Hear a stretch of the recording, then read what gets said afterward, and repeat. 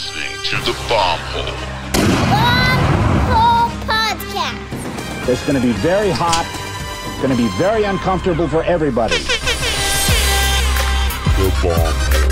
We're gonna slide down them big hills, you know what I mean, on the big, nice burgundy snowboard. Okay, here we go again. We're back in the booth at the Bomb Hole, which is presented by Pub Beer and Liquid Death. Now, to my right, Mr. Stony Buds E-Stone. How we doing, my dog? So good, my dog. God, I love hearing that. Warms my heart every time. Now, to my left, our guest today is Alexis Roland, a.k.a. Lexi. She's a ripping snowboarder, all-around ripping human. Now, Lexi, we're happy to have you in the booth. How you doing today? Thank you. I'm pretty stoked to be here. Got to do a nice workout with you earlier, which was a ton of fun. But yeah, I'm feeling pretty good. Yeah, we rolled up this morning. She came into the sect, our gym that we go to with all the boys. You got Jeremy Jones, Sage Kotzenberg, and she went in there and she was just kind of handling business. Handling down biz. there. She held her own, huh? She kind of went to war on the squat rack and was just like, what up? I'm here. Two more squats than Tonino or what? Oof, Tonino, he's kind of built like a brick shit house. I don't know. Yeah. Yeah, it's been a minute since I've been in the gym, but my dad was a personal trainer. So growing up, I felt like I was in the gym all the time. So I felt pretty comfortable being in there. So you knew what you were doing in there. Oh, yeah, Nice. definitely. She's a natural. And not intimidated, too, because there's like 15 dudes. Yeah, that are heavy all squad. Like, and then she's like, yeah, what up? How we doing? My entire life, I was either in the gym or like snowboarding with all these dudes at Highland, some of the best rippers around. So like, can't be intimidated. Yeah, Just another day, huh? Natural Yeah. habitat. Well, let's run it back too, because you flew in you're from the Midwest. Yep. Grew up in Minnesota, correct? Correct. And one thing that's really cool, that's fascinating, you know, if you look at your history, at age 9 and 10, you have a video part with 300,000 views from when you're 10 years old. Yes. Now, so you were basically a child prodigy, you know, and I want to just dive right into that. Like, what did your childhood look like snowboarding? Where did you ride? How did you get so good? Shit. Okay. Big questions. My childhood. So I started snowboarding when I was like 5, Highland Hills. It's my home hill. Grew up there. And from there, my dad was basically my coach. You know, he didn't know anything about snowboarding. We started snowboarding together. He's like, miserable as fuck. The winter sucks. Let's do something that's like not terrible. So we just kind of got out there and he introduced me to snowboarding and we just like learned together. And yeah, so. And then you're homeschooled, correct? Yeah, so I went to Spanish immersion school, kindergarten through 3rd grade. So all our classes were in Spanish. We weren't allowed to speak English in school. So that was like 4 years. And then when I was in 4th grade, I started doing homeschooling. That way I could snowboard more. Because, you know, school doesn't work super well with like snow schedule. Why Spanish immersion school? My dad's family, or my dad's like Mexican and shit. So like Spanish is dope as fuck. Are you nice with it or what? Yeah. As the Espagnol, how are we doing with that? Puedo hablar español. Oh, yeah, Todavía está en mi cerebro. Estudia en biblioteca. Ah, sí. I'm wearing pantalones. I'm wearing. Y zapatos. Dios mío. As you can tell, okay, we can do this whole podcast in Let's Spanish go. if you want. So one thing you said earlier in regards to going back to snowboarding at a young age, we kind of asked you on the Patreon interview, best advice you've ever received about snowboarding. And I thought you had a fantastic answer. So the best advice I've received like for snowboarding is actually, where your eyes go is the most important. So if you want to go to the end of the rail, look at the end of the rail. If you're looking down, you're going to go down. So like, and if you want to do a spin, like if I'm trying to do 360, I tell people, super glue your chin to your shoulder and keep it there until you land. So boom, super glue, and then yeah, keep it there till you land. You know, with photos, I can always tell when someone's not going to land in a shot where their eyes are looking. Yep. Yeah, someone's in a sick front board or something. They're looking over there. It's like they didn't make it to the end of the round. Yep. That's the surefire way to tell. I've had some coaches say when I was jumping, like, don't look at the knuckle, look down the landing. Down the landing. That's also a good pointer when you're spotting your landing. Don't look like right at the top. Look where you want to ride down. Thought that was fascinating. But yeah, so you know, at age 10, if you know, you obviously have to have parents that push you a lot. Like, what types of things did your dad do to enable you to get so good at a young age? You know, what were you doing?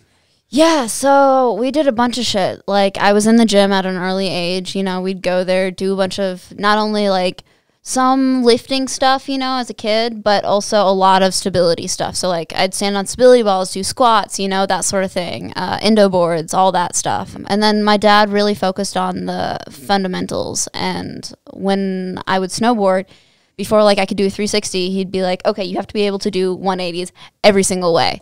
You know, and it was like that. Like, if I could do something switch, or if I could do something regular, I had to be able to do it switch. Mm-hmm. And I think just that focus on really using the whole body and taking a whole approach to snowboarding really made me a good snowboarder, I'd say. No, you need that good foundation. In order to do a good front 1080, if you can't do a good front 3, you build off of everything, your initiations and your kind of building blocks for spinning and rotating. And Scott Stevens is a good friend of mine. We used to we'd spot riders, and the term we would use, that guy's a step skipper.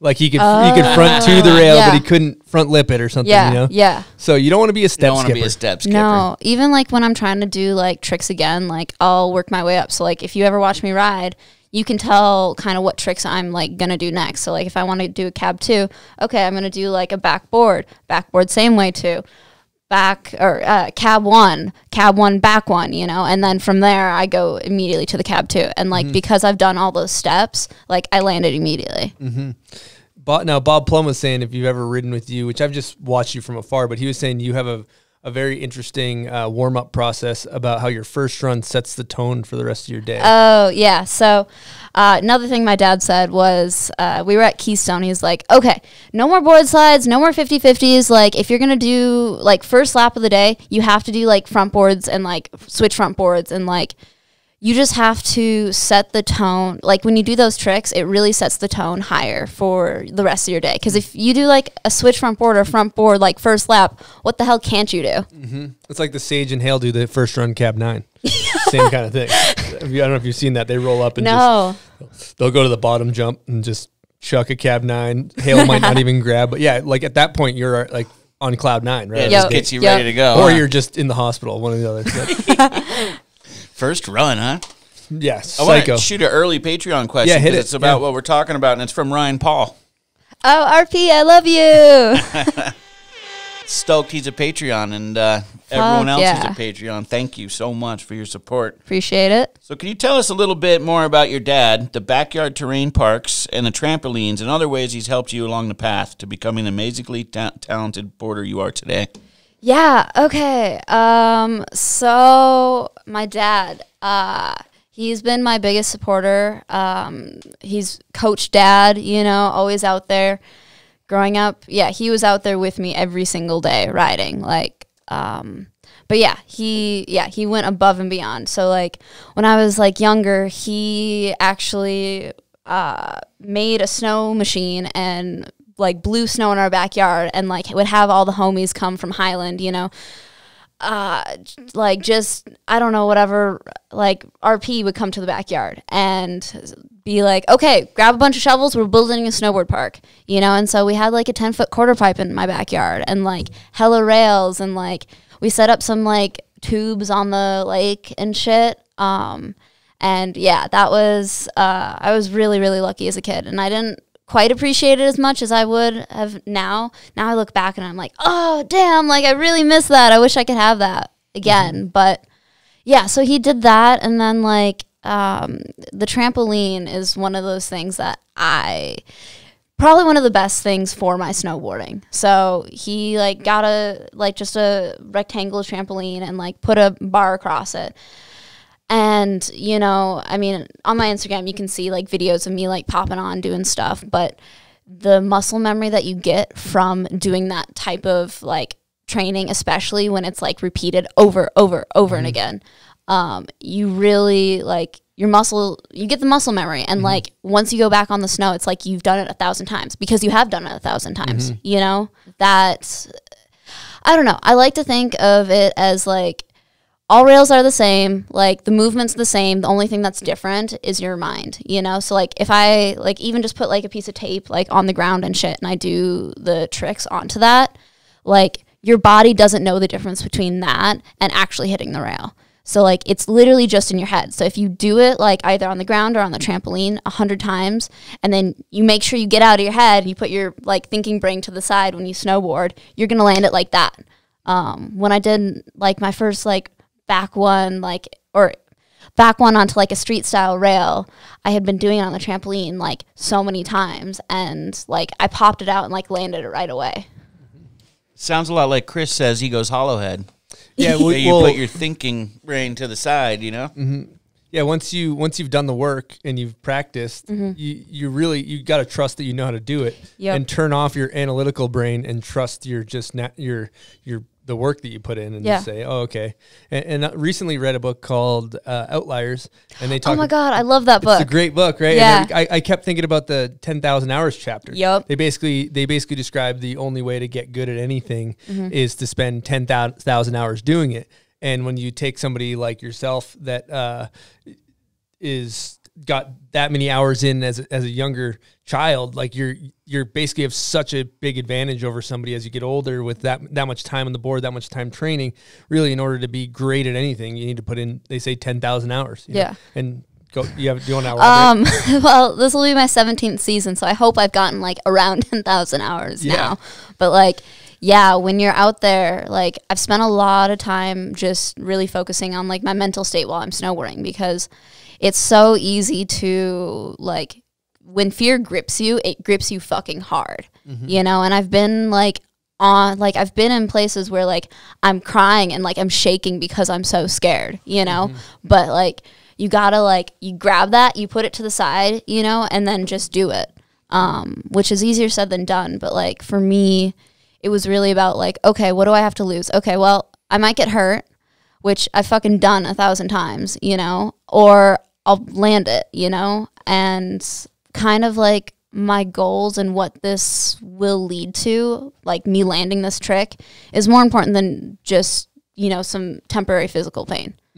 I've always felt the same way during, you know, filming video parts, that the pain of leaving without trying a trick was worse than leaving after getting destroyed. Like 100%. You know what I mean? Like that like knowing you should have tried it. And then going back earlier to what you were saying too, you know, showing up and busting a front board, switch front board first run, what you're essentially doing, same with cab 9 first run, is you're getting out of your comfort zone. And the comfort zone is kind of the enemy if you want to progress in snowboarding. So when you make a pattern or a habit of getting out of your comfort zone, it sounds like that's what you guys were kind of consciously doing on a, you know, with your coaching, with your dad. And I wanted to kind of add something to that, just a question in regards to having a dad that pushed you so hard. Did that turn you off or burn you out, or did it take away the like joy for snowboarding, the fun? Did it suck the fun out of it ever as a kid? Shit. Hard-hitting questions. You know, it's been an interesting relationship with snowboarding. I think that at times it was definitely like, it wasn't necessarily an outlet for me. Snowboarding was never like the outlet that I go do to get out of my head. It was, I'm going to work. Like this is like, and yeah, I get to go on fun trips and I get to do dope shit, but it was me going into the office, and like, you know, I definitely put a lot of pressure on myself, you know, and like, and having sponsors at a young age, like that was really like stressful, you know, and like I didn't think about it, but like you always have that kind of in the back of your head, you know, that how you snowboard defines your value. And I'm just now starting to like separate out who I am as a person from like snowboarding and realize like, okay, like I am a whole human outside of snowboarding, and like my snowboarding doesn't define my value, you know? But yeah, it definitely probably changed my relationship with snowboarding, but I think that having that foundation has allowed me to really come into snowboarding on my own and like take those tools that I learned and kind of just run with it. Yeah, that's kind of a black belt move to realize at age 22 that your value as a person is not tied to your value as a snowboarder, because as whatever defines you, be it a snowboarder, skateboarder, artist, you know, fill in the blank. A lot of times we tend to tie our self-worth to our thing that we identify as. And so, you know, you see a lot of pro snowboarders as they get on the back nine or around the peak of their career or get dropped by a sponsor. There's a big struggle with that because people's their self-worth is attached to how they're doing in their career. And those are two separate things. And you're wise beyond your years to realize that.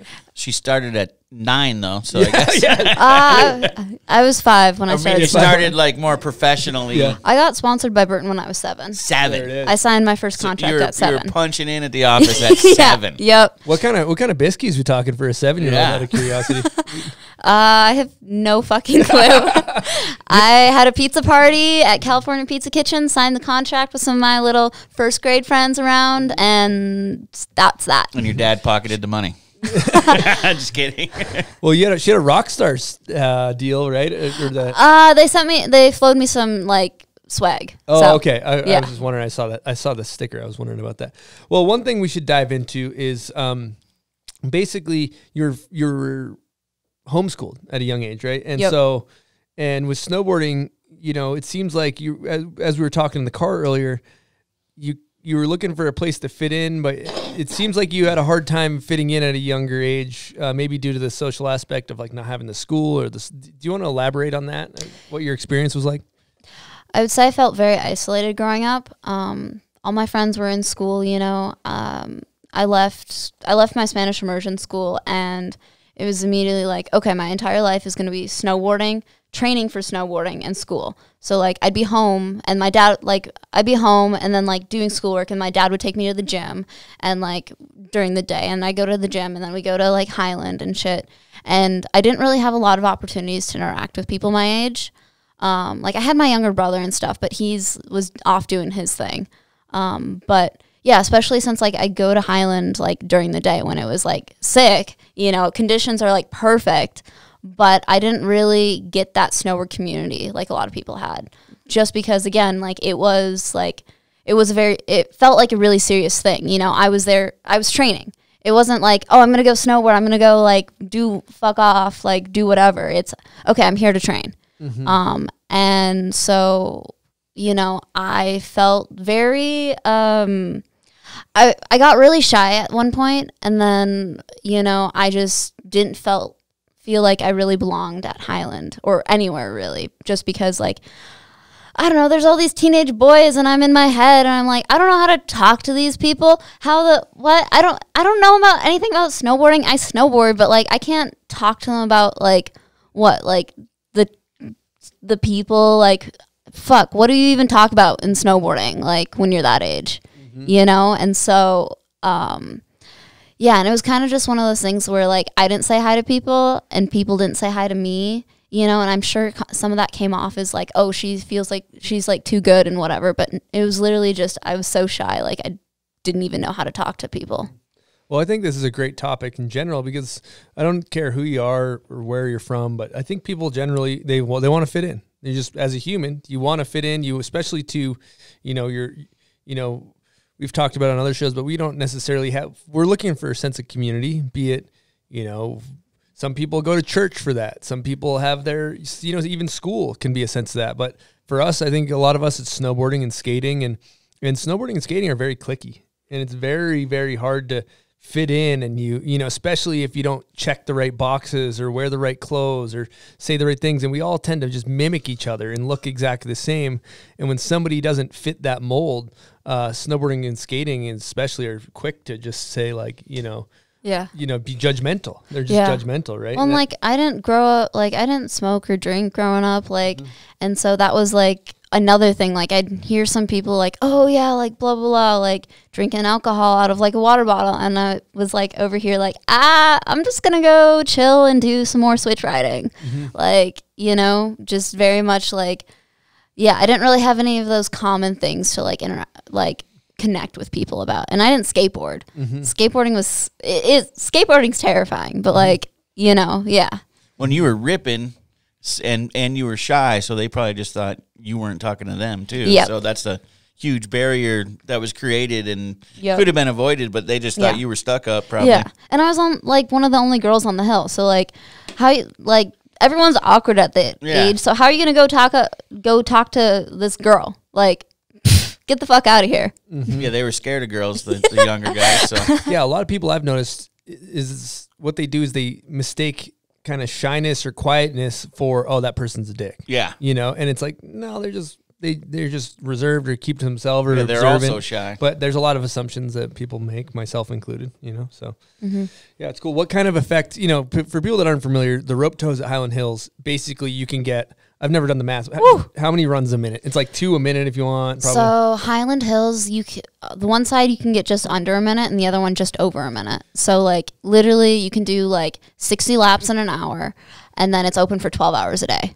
So, and think about that repetition on the rails. Dude. It's out of control. So yeah. What effect did that growing up riding these rope tow resorts have on you? Riding tow ropes growing up had huge effect on my snowboarding. I mean, obviously, like, you know, being around that type of energy and like I always talk about it, like equate it to basketball. Let's say like you do, like you throw it in the basket or whatever, and then you have to sit down for 2 minutes and then you do another throw versus like you just like keep getting that ball over and over and over again. It makes such a big difference.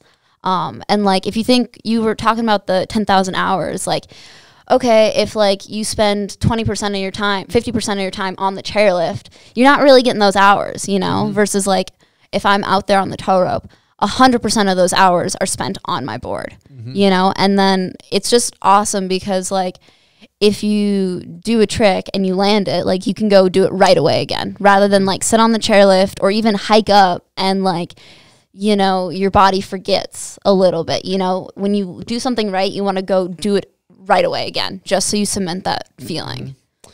Yeah, repetition. As Nick Baden would say, get those reps up. Get those reps up. You know, it's like if I was an Olympic, let's say I'm like, you know, people want their countries to do well. Like you're like, oh, I want the USA to do well in the snowboarding Olympics. There's like somebody out there that's probably their job, right? Like I would just like do rope tows everywhere. Let's just put rope tow parks. If we want to raise like the United States to have the best generation of snowboarders, like literally just put rope tows in every park, you know? Get those reps up for everyone. Oh, 100%. Like the level of riding I see from just like even like 13, 14-year-old boys at Highland, like everyone's doing like 270s on like every single way, you know, like backlipping like these crazy DFDs. Like it's just insane. And like growing up with that, I was like, okay, this is the level of riding around me. I got to be able to compete, like keep up with those boys, you know? Now, I want to kind of pivot into a different topic here because I know at some point you basically kind of walked away from snowboarding a little bit for a few years. Do you want to talk about why you did that and what time that was in your life? Oh, God.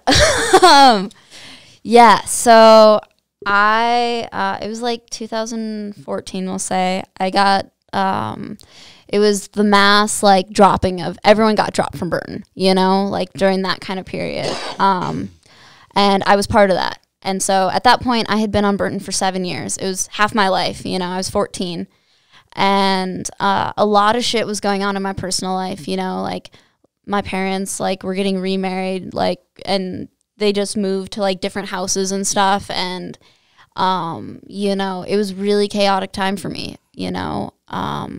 And with that, you know, the reason why, like, I'm better now and I'm able to more separate my identity out from snowboarding is because I went through that really hard period, you know, where I got dropped by Burton and all of a sudden my entire worth, like Alexis Roland, the snowboarder, had no sponsors. And what do? Like, you're 14, you think your life is completely over. Like, your life is over as you know it, you know? And so it really hit me hard, you know? And at that point, like, I fucking hated snowboarding. I wanted nothing to do with it because it was just painful, you know? When I had a couple friends and, like, when they introduced me to people, like, I found this out later, but they, like, would be like, hey, so, like, don't ask Lexi about snowboarding. Like, just, like, don't talk to her about it. Like, and I'm really thankful my friends were, like, knew me in that way and could, like, help me out with that because you know, when you're 14, you don't have the emotional bandwidth to, like, handle something like that. You know, like, when adults lose a job, like, that's really fucking hard. But yeah, so I fucking hated snowboarding. I felt like I couldn't show my face at Highland anymore, you know, because everyone there knew me. They knew I was sponsored by Burton, and, like, I didn't really have friends there, and I felt really kind of ashamed. And so the only way like I could actually get into snowboarding again was I stopped going to Highland and I started going to Afton Alps. And that was really a turning point for me to find my love of snowboarding again. I started going there. I didn't think anyone knew who I was. And I just started talking to people on the trip, like, hi, how are you? What's your favorite color? You know, just like stupid little shit like that. And then I found a really good community there and I started making friends. And it really took me getting out of that space because, like, I didn't even feel like I could fall at Highland at that point. Like, I was too ashamed to, like, fall and try and have people see me fail, you know? So going to Afton and just, you know, sometimes it's just important to switch up the environment. So doing that really, like, was a reset. And it wasn't until, like, I said fuck jumps, started doing more rails, and then actually doing rail jams that, like, I fell in love with snowboarding. Mm-hmm.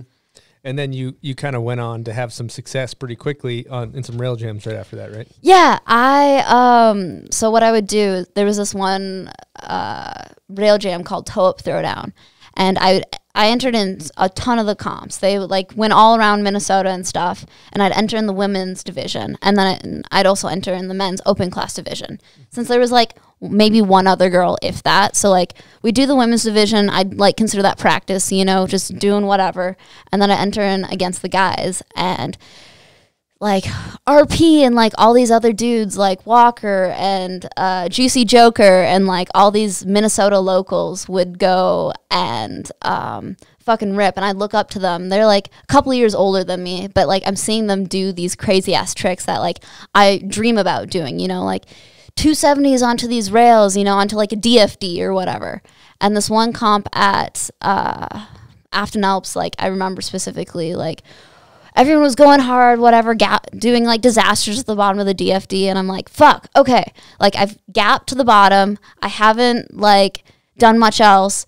Everyone's doing gap 270s. Fucking, I'm just going to go ham, see how it goes. Like I've never done a disaster 2 in my life. So I'm like, I fucking go for it. End up smashing my face, like, and landing it like 3 tries later. And like, I didn't win against the guys, but I couldn't have been happier, you know? That's a perfect segue into a guest question from Naima. Here we go. Naima! Hello, this is Naima. First off, I love listening to the Bomb Hole. Secondly, Lexi, I've got a question for you.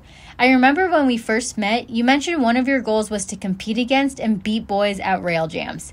I'll never forget thinking how much I loved hearing this, especially from someone so capable of making it happen. Is this still a current goal? If not, do you have any new goals you're working towards? Thank you. Bye. Oh my God, I love you, Naima. That's a great question.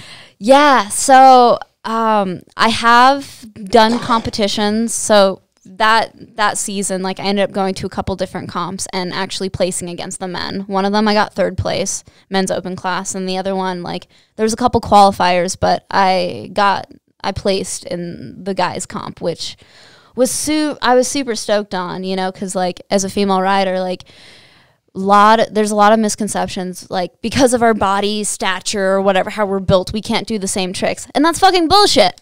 So yeah, I definitely say like I want to compete against guys in rail jams because I know I can get myself to the point where I can keep right up with them, you know? And I think it really, I don't know, I see it as a way to push women snowboarding, you know? If they see me out there doing this shit with the guys, they're like, oh shit, I can do that, you know? And even going to the big snow comp, like, and seeing the level of riding from, like, women was fucking insane. Like, Ellie did, like, a sick backflip, and I was like, oh, shit. Like, I don't see, like, women do backflips a ton, you know? And seeing it in a comp like that, like, 5 years ago, I can't imagine, you know? So, yeah, I definitely want to keep, you know, and it's harder with, like, bigger comps, you know, because there is very much a gender divide, but I do want to push myself to the level of the guys. Do they try to not let you enter with the boys, or?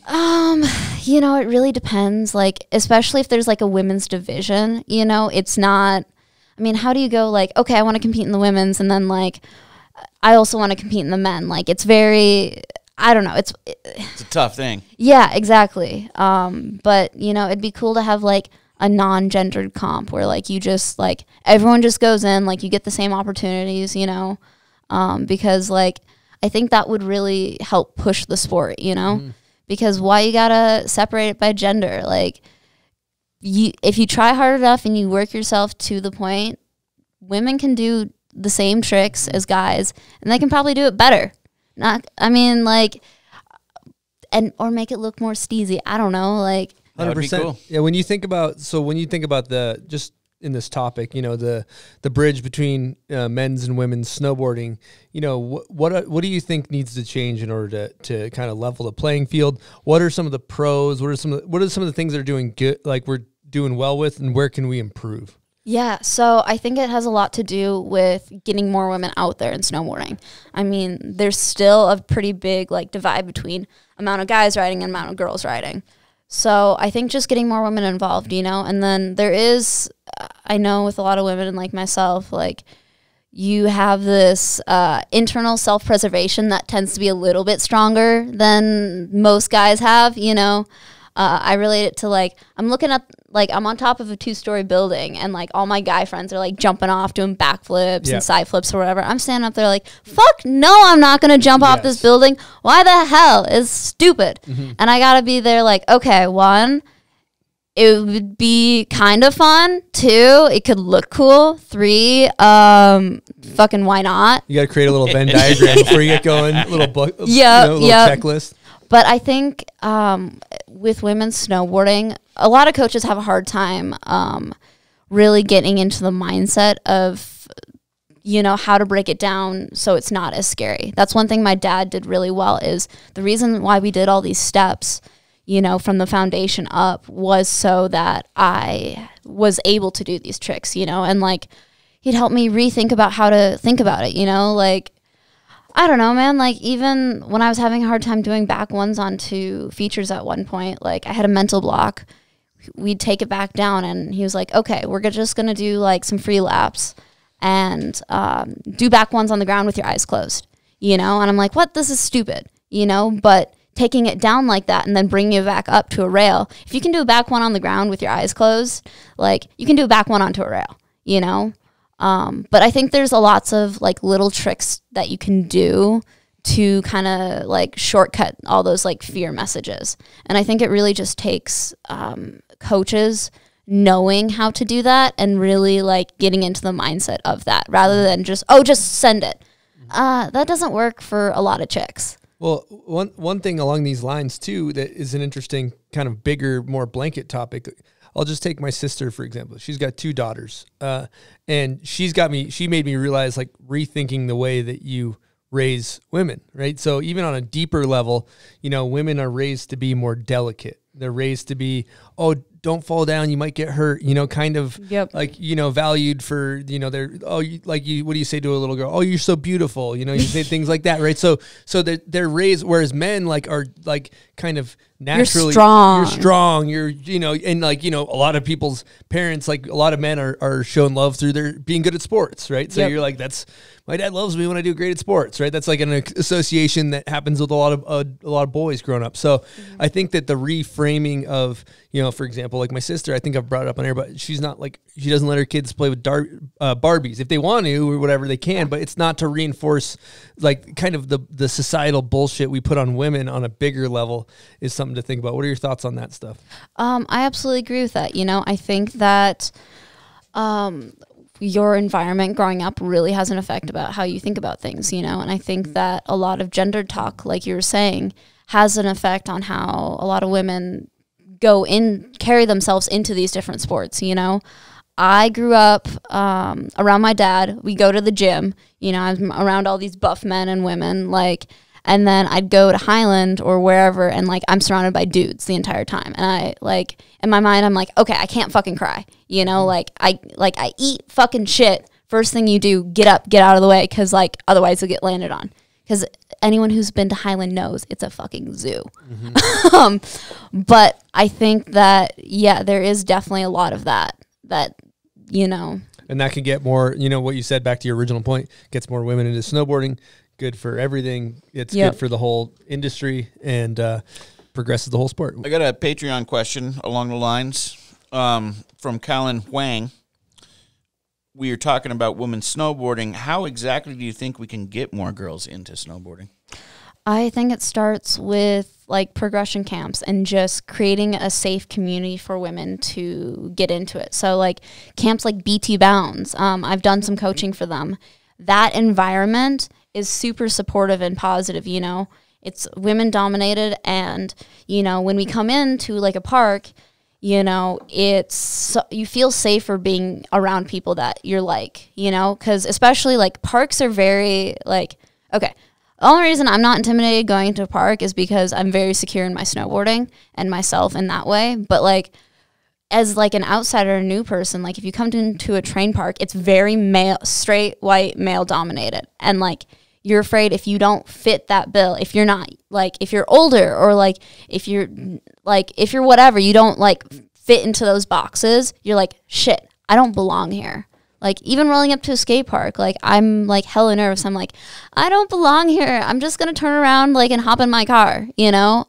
But I think it's about creating a welcoming environment. And I think doing, like, female ride days is something that could really help get more women into snowboarding. And then, you know, yeah, female ride days, you know, camps, that sort of stuff. And then just, like, I don't know, just take your sister and like her friend out, you know, and like don't just leave them at the hill. Like teach them like, hey, this is how you turn, you know, bend your knees, you know, it's okay if you fall. Like providing like reassurance, you know, and kind of like helping them combat those self-doubts that they don't belong there, you know. You're so right. You roll into a snowboard park that you've never been to, there's like, there's something on my... Oh, no, I was just wiping my nose. Sorry. When you roll into a snowboard park, you pull in there's like 20 kids sitting there, and you're just like, oh, snap, what's going on here? What's the vibe? I kind of was, and this is a little bit of a different, not a gender-specific thing, but I can relate in a sense of with motocross, right? When I first started getting into riding motocross, you show up to a racetrack, and there's big jumps, and everybody's so good, and they're so fast, and you're like, holy shit, can I even go around this thing? Exactly. And it's like, and it's really, and so I think, you know, creating an environment where it's like, hey, we're just gonna like keep her mellow over here. There's no like psychos that are gonna come like land on you on the jump. Let's just, you know, in snowboarding you can, and like what you're saying with the women's camp, creating environments that are welcoming and not so intimidating are probably huge for that. That's too, huge. Right? Absolutely, yeah. And imagine on a Women's Day, you roll up to the park and there's 10 women sitting on the top just saying, hey, what's up? When you get there, you'd feel so much more comfortable. Absolutely, yeah. Especially if, like, yeah, you look at the park and you're like, I don't belong here. If you see more people like you in the park, you're like, shit, okay, like, there are people like me.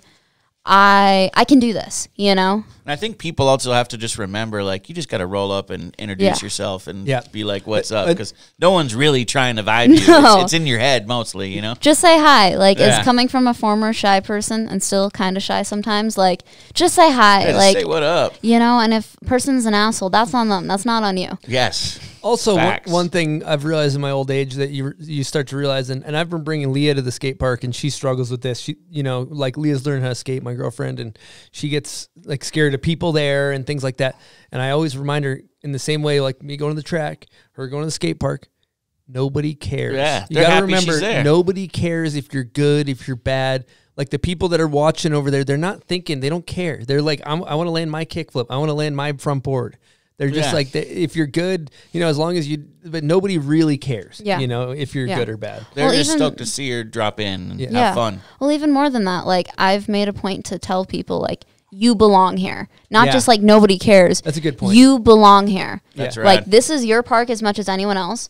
Just don't be a fucking asshole. Like be an asshole and like try and learn the way of like, don't stand on the lip of the jump, you know, like try and learn the rules, but you belong in this park as much as anyone else. This isn't their space. This isn't their space. This is our space. And you belong here as much as anyone else. And if someone's breaking the rules, maybe just tell them what's up in a nice way. Yeah. Instead of yelling at them. Be understanding, you know, because they probably don't know. Yeah. Unless they're ski racers, then like maybe you can yell at them. Well, and you might be saving them if they're standing on the lip, right? Well, the dad that comes in with like their 2 kids and like the ski train down the backside of the jump, you're like, like, I just don't want you to die. Like, you know. Shit happens. Okay, we're going to take a quick break to talk to you about one of our sponsors, Pub Beer. God, it's a great Is a great beer at a great price. It's a great beer. And I'll tell you what, not many beer companies support snowboarding. No, they do not. If you want to support a company that supports the show, pick up some pub beer. Their motto is cheap, fun beer. Now with that, let's get into the pub beer crapshoot. Here we go. Welcome to the pub beer crapshoot.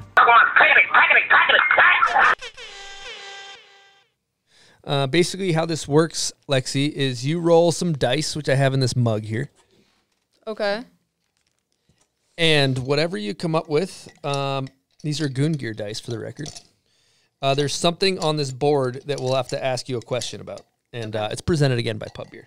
So Pub Beer crapshoot. Roll those. The Goon Gear is a 6, I believe. Snake eyes. Snake eyes. Snake eyes. Tell us about the time you went number 2 in your pants.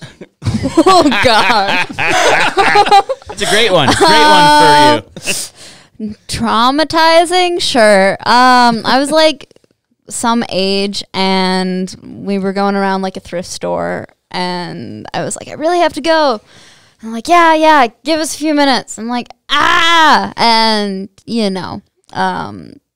yeah, I was pretty miserable. Shit happens. I was pretty miserable. But that's in the past. Well, Thanks for bringing that back up. Everybody has a good shit story. You don't trust anybody without a good shit story. So that sounded like Matthew McConaughey's quoted from a magazine, right? Exactly. All right, we're going to get into the Volcom Bomb Hole of the Week, which is presented by Volcom Zip Tech. Now let's talk about Zip Tech for a second, buds. Zip Tech is a feature that's patented by Volcom. And what does it do? It keeps the elements, the powder, out of your pant and jacket interface. I've used it. I love it. Basically, it connects your jacket to your pants. What's cool, if you have an older jacket or pants, vice versa, it works with the new Volcom system. So let's just say, hypothetically, Stony Buds is violently tomahawking through the snow on a powder day. He's wearing Volcom. We getting snow in the pants? We are not getting snow in the pants. Basically, keeping you dry, having fun all day, keeping you out in the snow longer. Perfect. Now, what exactly is Volcom doing here for this giveaway? They got something special, right? Yes, it's the Volcom Bomb Hole of the Week. And it's basically, if you go on to Instagram and you hashtag Volcom Bombproof, again, head on over to Instagram and upload your best bail and hashtag Volcom Bombproof. And what's going to happen, bud? A Volcom rider is going to go through these every week, pick their favorite one, and then they're going to get a prize sent out from us, combined with some Volcom swag and some bomb hole swag. It'll be great. So everybody out there, they bail. Everybody takes slams. Why not get a box for it? So go ahead. Again, hashtag Volcom Bombproof on Instagram, and you'll probably get a nice package for violently pinwheeling down the mountain. Yes.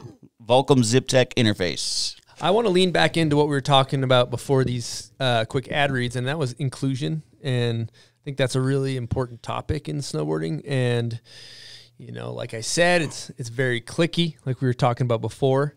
And I know that you said that you're working on a project in the future to maybe combat that a little bit. Power Project. Nolly and Lauren Nelson are going to be a part of it, along with a couple other people.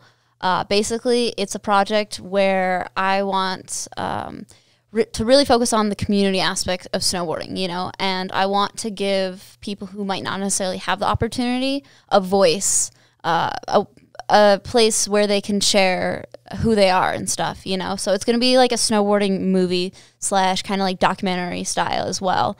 But, it can be really intimidating rolling up somewhere and like you don't see anyone who's like you or anyone you identify with, especially with snowboarding being very much like you have to fit in these boxes, And what I really want it to be is like, if we're out at a spot, like come pull up, like let's ride, like you don't have to be the best snowboarder, just like be a cool human and like I'm down to vibe, and I think with this I hope to give people an opportunity to share their story, because it wasn't really until I started meeting people and actually talking to people and hearing their experiences that my mindset began to grow, and what I knew about the world and how things were or how they should be really began to change when I started talking to people. So, and plus, like, it kind of comes down to, like, it doesn't matter who you are, snowboarding is an awesome sport. It's super sick. It's done a lot of good for a lot of people. And we want you a part of that. You belong here. You belong in this space. So like, come on out, let's go ride, you know? The best part of snowboarding is the community, and it sounds like you want to create a space for young Lexi. Yeah. Where you were in your frame, you walked up to people and felt like you wouldn't fit in. You want to create the exact opposite scenario, and that's awesome. I think that should help a lot of people. That's really cool. And I hope for it to, like, you know, help myself and, like, create, like, yeah, I want to help people, you know, but, like, I want to create a space, where you feel welcome, you know, and, something that my younger self would have been comfortable with, you know, because, again, it's really intimidating looking at it from the outside, you know. You're like, how the hell do I begin doing, like, street or this snowboarding or that snowboarding? Oh, I'm not good enough. Okay, that's not what it's about. It's about having fun, doing shit with your homies, you know? I can tell you, too, from, you know, that's going to hit for sure because, like, you know, Buds and I see from, you know, we have a pretty direct line with a lot of our listeners. We communicate with them pretty openly, and I know that they crave that sense of, you know, being a part of the community. And you know, something we try to pride ourselves on with this podcast, or we've noticed like it's kind of shifted is, you know, oh, you want to learn about snowboarding? Oh, you want to be a part of snowboarding? Come on into the conversation. Come on in. Oh, you want to like learn about tricks? Come on in. You want to learn about these riders? Come on in. Like let's bring you guys into this conversation that is snowboarding, and let's make everybody a part of it. And that's exactly kind of, you know, what we hope to do with this. And when you find people that are in alignment in that, it's really awesome because it really is this intimidating thing where, you know, there's a cool kid club of snowboarding. There's the, you know, you wear your cool gear and you do the right tricks, and it has haters. And for, you know, and I think that's how action sports are. But it doesn't need to be how everybody approaches it. Yeah. And that's one thing I have to say that I admire about yourself. One of the draws I was like, why we wanted to have you on the show, I think is really amazing, is because people's superpowers lie in their uniqueness, their ability to be unique, right? And in snowboarding, there's so many, you know, I think naturally just through, you know, we mimic our friends and they have a huge influence on us.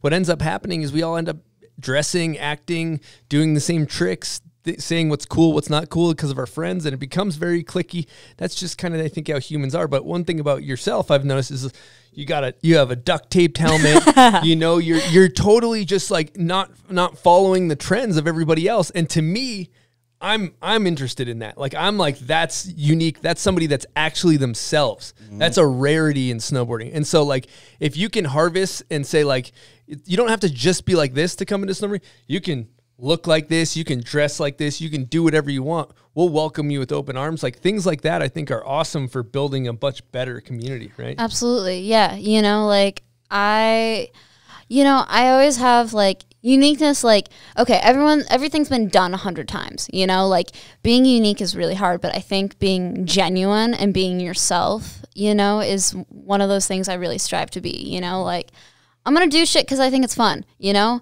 I was bored with my other helmet, so I fucking duct taped it. Which, by the way, would you both care to sign my helmet? Oh, yeah. We're getting our John Hancocks on here. Sick. Okay. That's a good look. That's a good look right there. We got Zeb. Oh, we got a Zeb Powell. Yep. Do you mind if I rock it for a little bit for the episode? Absolutely. I might run it for a little while. Yeah, I'll throw a little Siggy on here. Sick helmet. You duct tape the whole thing for the listeners that are not watching. It's got a really good look. You could actually maybe start these. Yeah. Sign that thing, Buzz, and I'm going to throw that thing on the domer. It's sicker than a lot of helmets I've seen. I mean, there's potentially a new brand that could become duct tape helmets. Yeah. Alexis Roland presents. Find me on Instagram. I can duct tape your helmet personally. No, but it's really cool to see. It's really refreshing, I would say. It's really refreshing in a world of everybody kind of following the same trends when you see somebody that paves their own lane. And I like how you're also applying it, not just to, you're applying that to like gender and race and, you know, the gay community as well. Like, you know, where everybody feels a part and I think it's killer, you know? Thank you. Yeah. It's taken a long time to get me here. Therapy, 5 years, ton of personal growth shit. But yeah, you know, it's hard figuring out who you are, you know, and I'm still in the process of that. But I kind of think, like, with myself, like, I don't I don't know. I just want to be open and I want to flow through it and figure it out, you know? And like, it's hard to,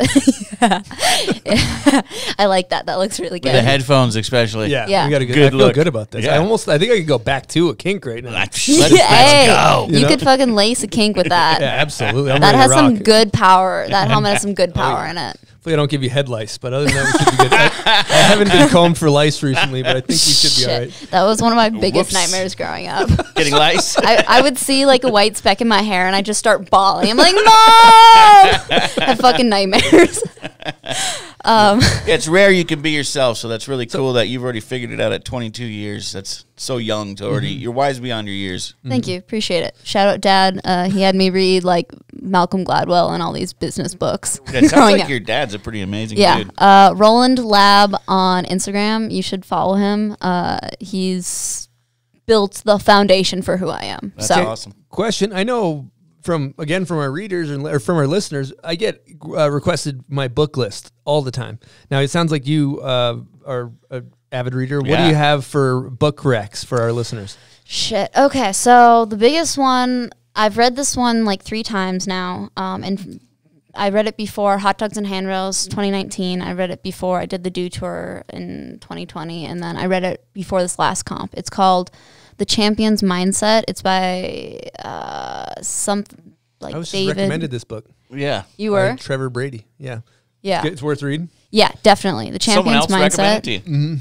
I've read it multiple times, and it really helps you just like, and it even works like just in regular life, you know, figuring out how to like work with your breath. I've been doing a lot of breath work, you know, and like separating. It's really helped me separate myself out from my snowboarding, you know, and realize my value is the same before a comp and after a comp, you know, like this last comp at Big Snow, like I didn't do as well as I was hoping, but I came out of it a lot stronger, you know, because I went in with a really good mindset and was able to be secure in myself and know that this doesn't define my snowboarding. This doesn't define my career. This doesn't define me. This is just one snapshot of a bigger picture, you know? So that one I definitely recommend. A couple other ones, I'm going to say Better Than Perfect.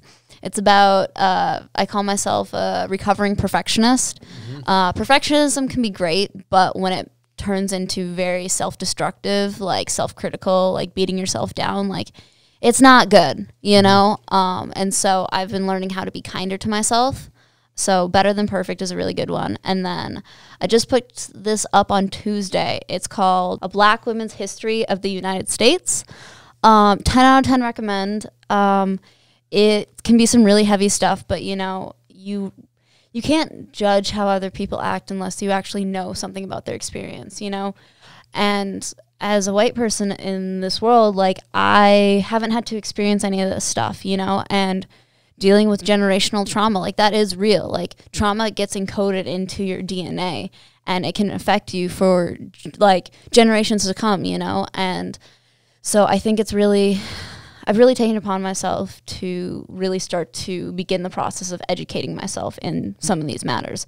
Another really good resource for anyone who's looking for them is Crash Course. They have a Black History series that they've started doing. So beautiful. Yeah. That's awesome. Yeah, great. Chris is always talking about generational trauma. Yeah. Just I feel like But you know she's wise. She's crazy. Yeah, wise beyond Yeah. your years, obviously. But yeah, just I think we get a lot of. I was saying that to Buds earlier, where we get a lot of our shit from our grandparents or our parents passed down bullshit, you know. And if your grandparents went through some trauma, chances are it's going to trickle down to you, and that makes total sense in regards to you know, a lot of like a black woman's experience through history compared to ours, you know, and putting yourself in other people's shoes. That's beautiful. Yeah. Now, what was the name of the book? Sorry to change gears on you, but what was the name of the second book, the Perfectionism? Better Than Perfect. Yeah, that I love. We should talk about perfectionism because I think it's really an interesting topic because it really can really debilitate you from doing just about anything. Oh God, yes. Because you know, well, I'm not going to start this project because it needs to be perfect,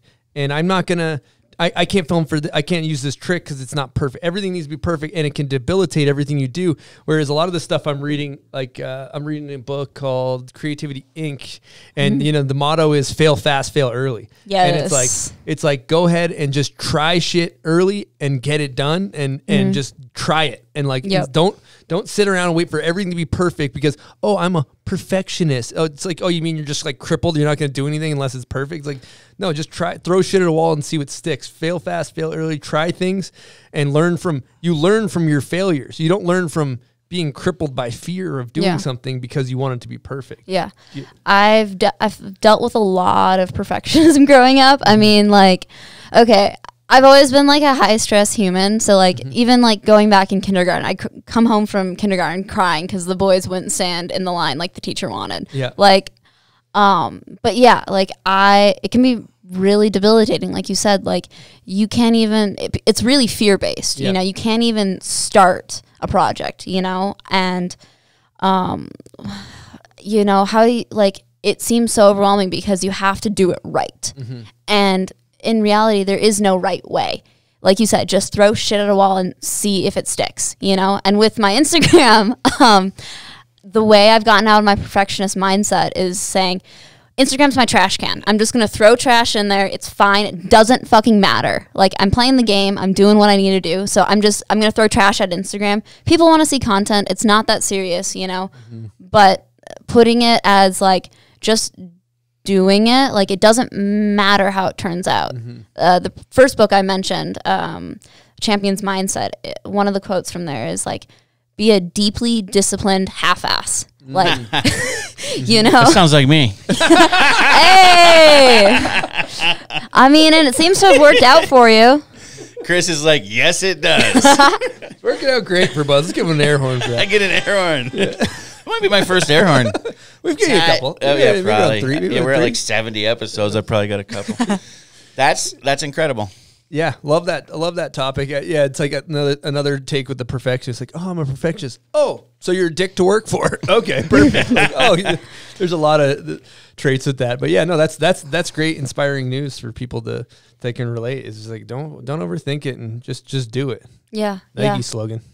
When you quit snowboarding, how long did you take a break for? Oh, I never quit snowboarding. Okay. No, I was.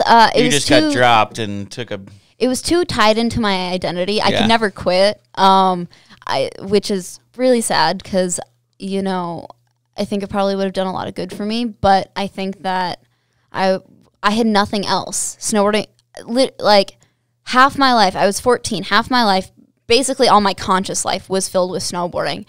I didn't have any hobbies. I started homeschool for snowboarding. I mean, what the fuck else am I supposed to do? Like, I felt like a failure. So like I didn't actually quit. I just went on the hill and cried.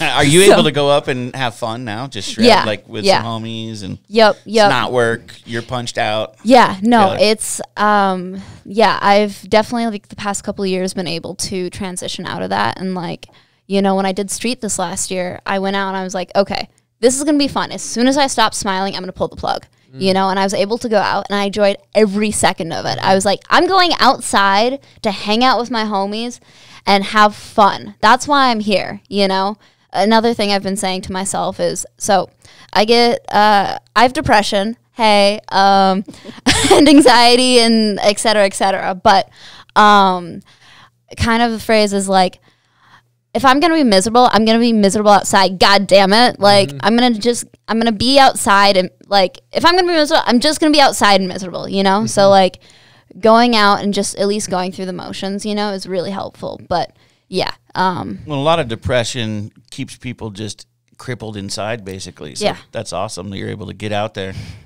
Yeah. It's got to help. Yep. Yeah. No, it's good. And like the fresh air is good and stuff. But yeah, I've definitely gotten into a place where like I can enjoy snowboarding again, which is cool.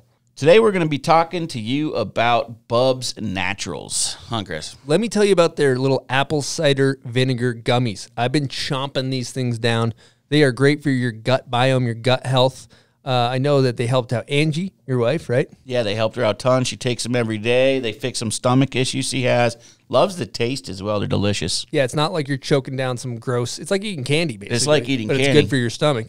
They also have their kind of token product, which is right in front of me here. This is the collagen protein. We like to mix up some shakes after working out, and it just keeps you, as you get older, bored and longer. You know, we start to deteriorate. This old chassis ain't running like it used to. You need things like collagen to keep it going, huh, Buds? Yeah, I'm as old as it gets out there trying to snowboard and keep up with these young kids. Collagen is the glue that keeps your body together. So if you're taking it, it's just going to help you feel better, recover quicker. Great product. And it's a great crew, right? They're backed by snowboarders. Absolutely. Owned by snowboarders. And if you were born in the 1400s like Eastone, you need collagen to maintain. I think my body would probably just explode. It would explode if I didn't have collagen in the system. Exactly. So yeah, great. The company's got a great story, owned by snowboarders. You know, Bubs was a Navy SEAL who, you know, lost his life saving others, and this brand Bubs is made to honor him. So you're supporting a great cause. 10% of all proceeds go to charity, which is great. You feel good. You're contributing to a good thing if you support these guys. And you can head on over to bubsnaturals.com if you want to support this incredible brand, huh, Buds? Yeah, you can get 20% off with the code BOMBHOLE. Again, head on over to bubsnaturals.com, use promo code BOMBHOLE, and get some collagen in your system. Now, earlier you mentioned 5 years of therapy. Shout out to 5 years of therapy, I believe you said. Yes. Should we give an air horn for 5 years of therapy? What would you say the main benefits are of the therapy, and what type have you been doing? Cognitive behavioral therapy. So a lot of just like talking through your problems and like finding like your mental patterns, I guess, like X happens, so that means this, so that means this, and really challenging those beliefs that, okay, so I failed at this competition, therefore I'm a bad snowboarder, therefore I have no self-worth. Okay, let's walk that back. Okay, here's the competition. You failed at the competition. Okay, that doesn't mean anything about your snowboarding. And like really just diving into those things and giving them like a reality check, you know? And, you know, it's really good to actually open up and talk about shit. You know, yeah, I find it really helps. My friend Laura, I don't know how to say her last name, Rojiski. Oh, yeah, Riganowski. Riganowski, yeah. I think it's something like that. I always butcher it. Sorry, Laura, if we didn't say Love that. Love you, Laura. Sorry. But she started this weekly meeting called Mental Meeting. And she's coming out with a magazine and stuff. I think it drops, what's today? 20th it drops? I think it's going to air like a month after. So okay. Yeah. It'll be out by now. Okay. Yeah. So it'll be dropped by this point. But her magazine really focuses on mental health. And it has a lot of exercises and has like interviews of people and like their struggles and stuff, you know. And when I go to the mental meeting, it's like once a week on a Monday, you know. I all of a sudden feel less alone, you know, and because it's snowboarder based, it's really good for me. Like the Burton thing, I haven't been able to talk about, like it's been over 7 years since, and this is the first time I've able to talk about it, you know, and like being in that community, you know, and sharing some of those things, like all of a sudden you realize you're not so alone, and a lot of people deal with some of this stuff, you know, and, it's just a really cool thing, and I think it's really special to be able to talk with someone, whether it's a support group or your therapist, you know. Shout out to my therapist. I fucking love you. She's done so much for me, you know. But yeah, so that's part of my current mental health journey, you know, but I'm in a really good place right now. I've another thing that's kind of controversial, people don't really like to talk about, and I was really inspired when Jess actually mentioned it, but I take meds for my mental health, you know, and I take those every day, which is something that isn't super accepted, I feel like, in some places of snowboarding, especially, like, because it's, like, really hippie and, like, you know, natural way and everything, and that's great, and there's definitely a place for that, but I know for me right now, my life is better because I take meds, you know, and there's nothing wrong with you for taking meds, you know. Some people's brains just are lacking the special chemical, you know, and that happens to be mine, you know, and yeah, I'm really thankful to have that opportunity to do that, and it doesn't make you weak to take meds, you know, like I consider myself a pretty strong person, you know,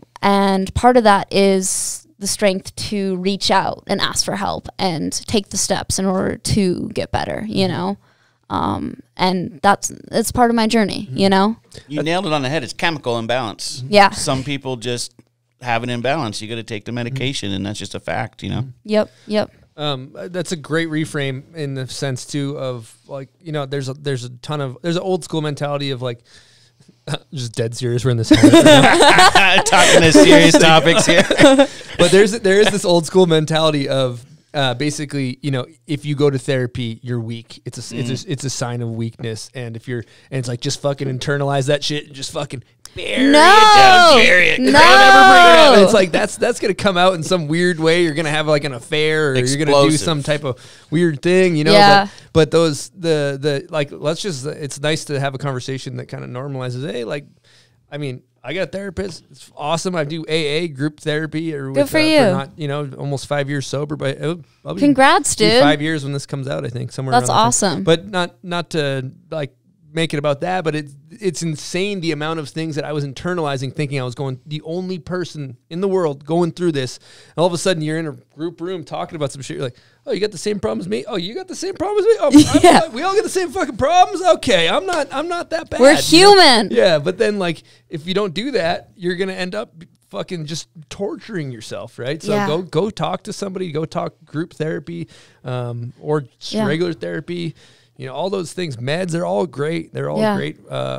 If you need them, take them. Is Laura's meeting that goes down in Minnesota, or is it something on like Zoom? It's online, so it's on Zoom. On Zoom. We'll have the links to everything in the show notes. If you're listening to this on Apple Podcasts or Spotify, it'll be in the show notes.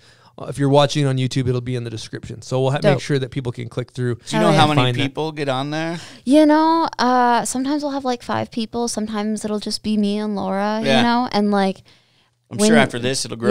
Yeah, you know, and the thing is, like, when you have depression or you're dealing with shit, it's really hard to reach out because you, like, how the hell, it's overwhelming. How the hell do you reach out to a friend, you know? Like, I've been pretty good at socially isolating myself for a long time, you know, but it's good to have something consistent like this where no matter what's going on in the week, like, I log on and I, you know, even if it's just Laura, we can just talk for a little bit, you know, and have that like one thing. Yeah.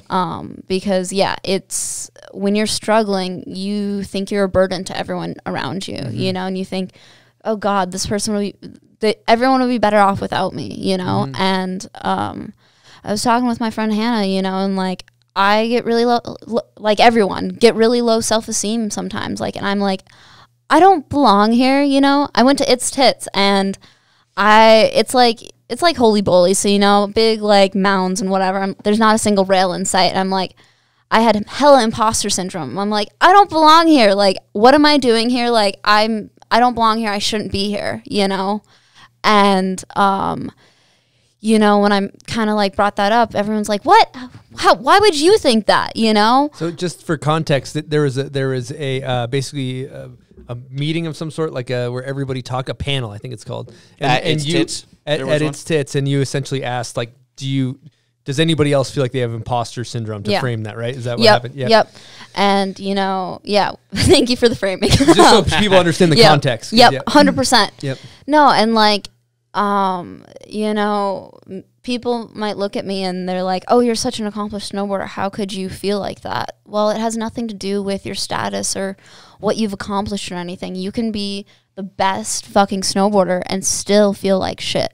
You can have all the friends and family and still feel like they'd be better off without you, you know? And that's why talking about and actually having a conversation, you know, it's scary. And that's why, you know, that's why I try to be open with my mental health, because, you know, if I'm open about it, maybe it makes it a little less stigmatized for one person, you know, and they feel a little bit more comfortable sharing, you know. And I know by me talking about it, it really helps me, and it helps me to process things, you know, and get some weight off my chest, you know. 100%. It's good to know that everybody else has a crazy rat trap between their ears, and you're not the only one that's just like, am I going psycho? Because and then even to take it a notch further, like, you know, the snowboarding community has lost some people, and You know, some due to some suicide even, and some of those people you look at, you're like, dude, this guy seemed like the happiest person in the world. Like on the outside, there's no signs. I mean, from certain perspectives, and it's like, again, making conversation, talking about it, because it's like you internalize that. You know, who knows all the layers of those things, but it's important to talk about them. Yeah, I got Jaeger looking at me right over your shoulder, smiling away right there, like I always remember him doing. Rest in peace. And it's interesting you talk about Burton dropping you being such a rough time. Yeah. Everyone's going to go through that. So it's good that you're ready for it now. I mean, at some point, it's going to happen again. Yep. Chris has gone through it. It's just part of being a pro. Yeah. So everybody get ready. You're going to get cut. Yep. At some point.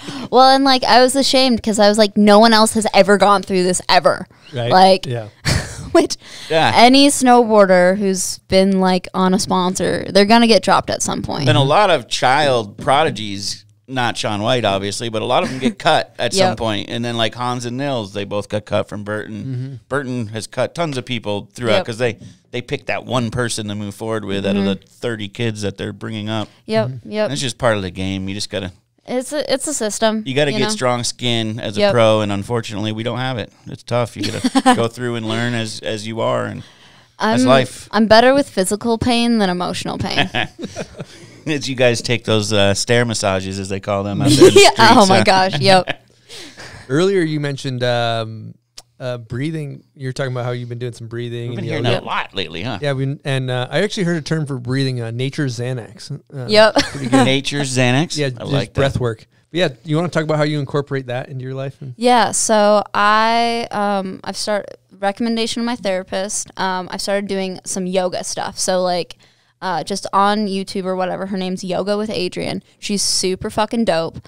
And I'll just do like her 20-minute practices, and she's really like conscious about breath work. So like earlier today when we were working out, like, you know, the cat and cow, like she really focuses, okay, so when you do the cat, I think it's you breathe out, and then when you do the cow, you breathe in, and like doing that with your breath, you know. And when you mirror your breath to your actions or vice versa,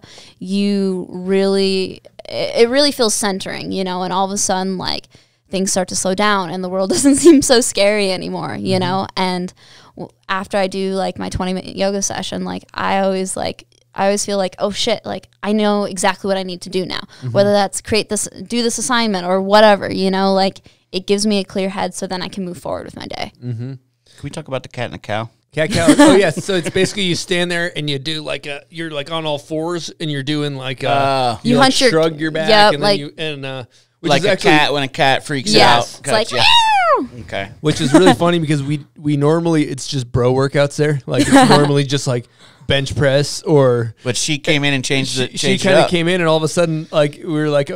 You know, I was like, I didn't sign up for this. I'm, like, I'm just like literally just trying to hit the bench. That's it. I'm gonna just try to be like this, just stiff and like muscular. That's like. I love how you walk into this group of dudes and just all of a sudden change the workout. And not scared to be yourself and put it out there. Jeremy was there, and I think he's seen some of my like workout stuff. So he's like, "Oh, I'm like, we'll incorporate some of this stuff here." Sick. And we're doing overhead squats, which require a little bit more flexibility, honestly. So that could have played a factor. But so you got Chris in there doing the cat and the cow. Yeah, on hands and knees or doing cat and cow. It's a vulnerable position. I wish I could have seen that room. Dude, you should have come in today. It's a trust tree. It's a nest. It's a trust tree in there. It's a trust exercise.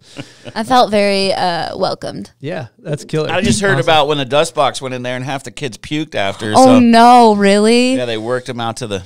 Yeah, we didn't hit a ton of cardio. It's easier. The cardio makes you puke. All right, I think it's time for the Liquid Death spinning wheel of death. Buds, I just heard you kind of take a little swig. That's some good stuff. Of a Licky D, as we like to Licky call D it. and the boys right there. Now, Liquid Death kicks ass. They support the Dust Box. They support the Bomb Hole.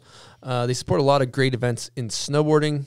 And Pat Moore, he's our point man over there. Legendary snowboarder. Legendary. So if you're interested in crushing some can and not contributing to all the bad plastic in the environment, get yourself a Liquid Death. You can get them at 7-Eleven, Whole Foods. 7-Eleven? Mm-hmm. Oh, yeah. Oh, yeah. They're not in the beer section. It looks like beer. Nope.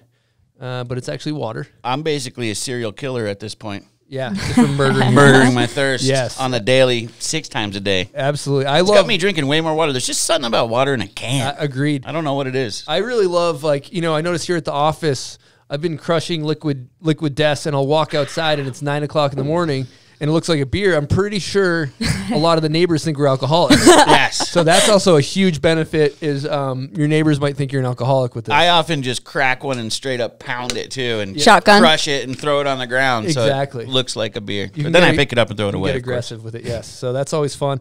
If you want to get a case of Liquid Death, head on over to liquiddeath.com/bombhole. And that shows a bunch of support to us. You get a couple free koozies. Again, liquiddeath.com/bombhole. Now, with that, let's get into the Liquid Death spinning wheel of death. To the Liquid Death. Death, death, death. Spinning wheel of death. Okay, Lexi, so how this works That's the voice of Mikey LeBlanc, the guy behind you, straight behind you, with the hand out. Yep. Dude, that's sick as fuck. I'm about whatever that music was. That was some death I actually made metal? that. I just Googled metal riff, I believe. Metal riff. And then I took Mikey LeBlanc's voice, slowed it down. And, just got Dr. Dre, Young Chop in the booth. So what you're going to want to do is give that thing a bit of a spin. Okay. And then give it a hard spin. And whatever it lands on, we'll tell you. Let's go. Liquid Death. Uh-oh. Oh. Okay, this is kind of a rough one. It's eat bugs. How do you feel about that? I'm fine. Oh, yes. I used to like, the cheddar and cheese crickets or like. That's what these are, but they're larvae. Oh, yummy. We have not cracked into the because we had the crickets before. These are cheddar cheese. Yeah, cheddar cheese. Cheddar cheese. Yep. So you used to snack on these as in a regular setting, huh? Just at home for fun. I'd get my brother like the popsicles with like the scorpions in them and everything. Mm-hmm. They have those on the aisle next to those. Yeah, she's no stranger to the larvae. I've actually when walking, like my friend found a cricket and I just like. Were you worried we were gonna have live bugs? You ate one? I ate a cricket off the ground. Live. Really? Well, I don't know if it was live, but it was in my mouth. Ew. Did you ever eat a worm?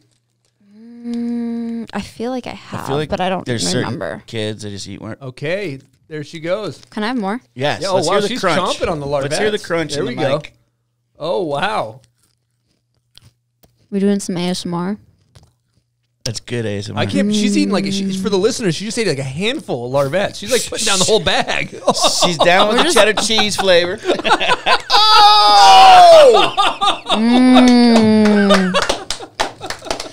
About 100 larvettes just went down. Wow, I can't believe she dusted the whole bag. That's out of control right there. That's dust box level right there. Okay, wow, way to absolutely.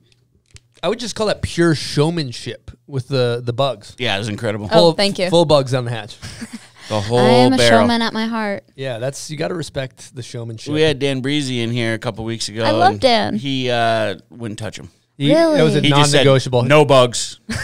Yeah, that he's was not in the bugs. Well, I can't be a little bitch about it. Like it. Like that. Hear that, Dan? So we're gonna No offense. We're gonna get into a guest question. Here we go. It's from one of your friends. What's up, guys? Hi, everyone at the bomb hole. Lexi, miss you. How are you? I can't wait to hear this episode. This is Kalia here. Okay, my guest question for you is, back at Miss Super Park, what was the nightly routine that you shared with me to do before I went to sleep every night that would help me get into a good headspace and reflect on something that I did that day and look forward to something tomorrow? If you could share with everybody what you taught me then, that'd be awesome. All right, see you soon. Preseason at Troll. I love you, Kalia. What'd she say at the end there? What? What'd she say at the end? Preseason at Troll Hobbies. Preseason at Troll. Preseason at Troll. Yes. Pops off over It's there. right around the corner, huh? Oh, yeah. Yeah. I fucking love you, Kalia. So, quick backstory. Kalia, we had competed at Dew Tour the previous year. And long story short, essentially, we kind of started talking the night before I left for Miss Super Park. And I was like, yo, you live in Iowa, right? She's like, yeah. I'm like, okay, well, you don't have transportation figured out. Can I just pick you up? And she's like, yeah, okay. We didn't really know each other. And then like 12 hours later, I picked her up like 4 hours into the 16-hour drive, and we spent the next 12 hours like just talking and becoming best friends. But yeah, so the thing I was telling her, like, this was a point where like I struggle with depression and stuff, and one of the things I'd been doing was what are like before, like, and she was dealing with some shit, and like when we were at Miss Super Park, every night before we'd go to bed, like we were sharing the same bed, you know how it is, Airbnbs, you all cram in there. But I asked her, like, okay, so like, what are 2 things that were like good today? You know, like not like 2 things necessarily you like enjoyed or loved or what was like awesome. 2 things that were good. Like, okay, I drank water today. That was a good thing. And then I also, I brushed my teeth today. That was another good thing, and it can be really just small things, but the point is to get yourself a little bit of success, and feeling okay about yourself. And then I'd say, okay, what are 3 things that I think I might enjoy tomorrow? Not 3 things that I'm going to enjoy tomorrow, because, like that can be really overwhelming, especially when you're like, every day feels like shit, and thank you. And you're not really like mentally there. So what are 3 things that I think I might enjoy or think that I could enjoy, And one of them I remember was like, okay, I think I could enjoy, or like I'm looking forward to having my chocolate milk in the morning. I think I might enjoy like something that I think I could possibly enjoy or look forward tomorrow is like writing with my pink pen, and then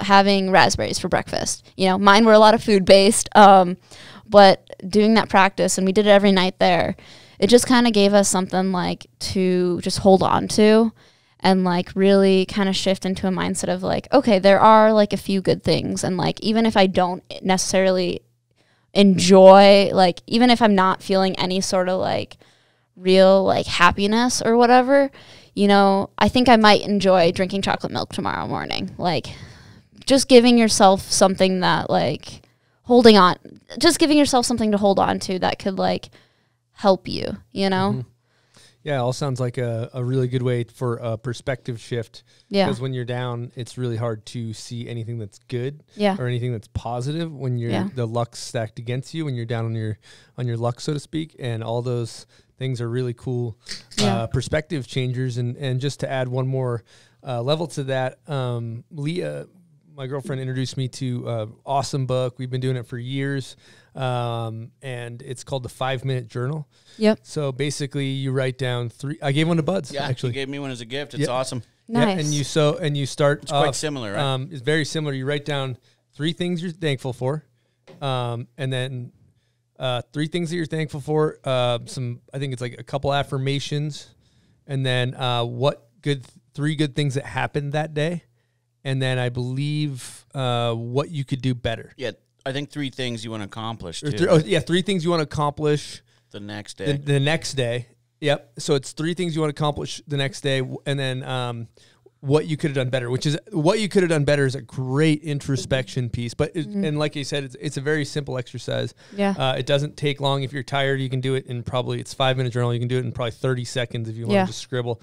But it's interesting how you find, 3 good things that happened today, right? That or 3 things you're grateful for. However you want to frame that. And that becomes very difficult when you're in a dark space. Yeah, right? Absolutely. But as you start doing the exercise more, it's really easy to find where I would need more space. Like you'd end up being like, I could do like 2 pages of things. And those are, it's a matter of perspective for a lot of the things when you're needing something when you're going through a hard time, right? Absolutely. One of the things when I was doing that with Kalia, like I was going through a really hard time. And the crazy thing is, like, it was one of my best seasons. It was one of my better seasons at that point, but I was still struggling so hard. And the other thing I was doing was like, okay, I'm going to do 5 push-ups every day, you know, and no matter what fucking happens today, I still have those 5 push-ups I can hold on to. Those 5, I did 5 push-ups, you know, and that's not a lot, but that's something I can be proud of, you know? So like if the rest of the day was shit, I still have those. If the rest of the day was awesome, okay, guess what? I also did 5 push-ups. That's pretty awesome, you know? But I like how in the book you were talking about what, like 3 things you could do better.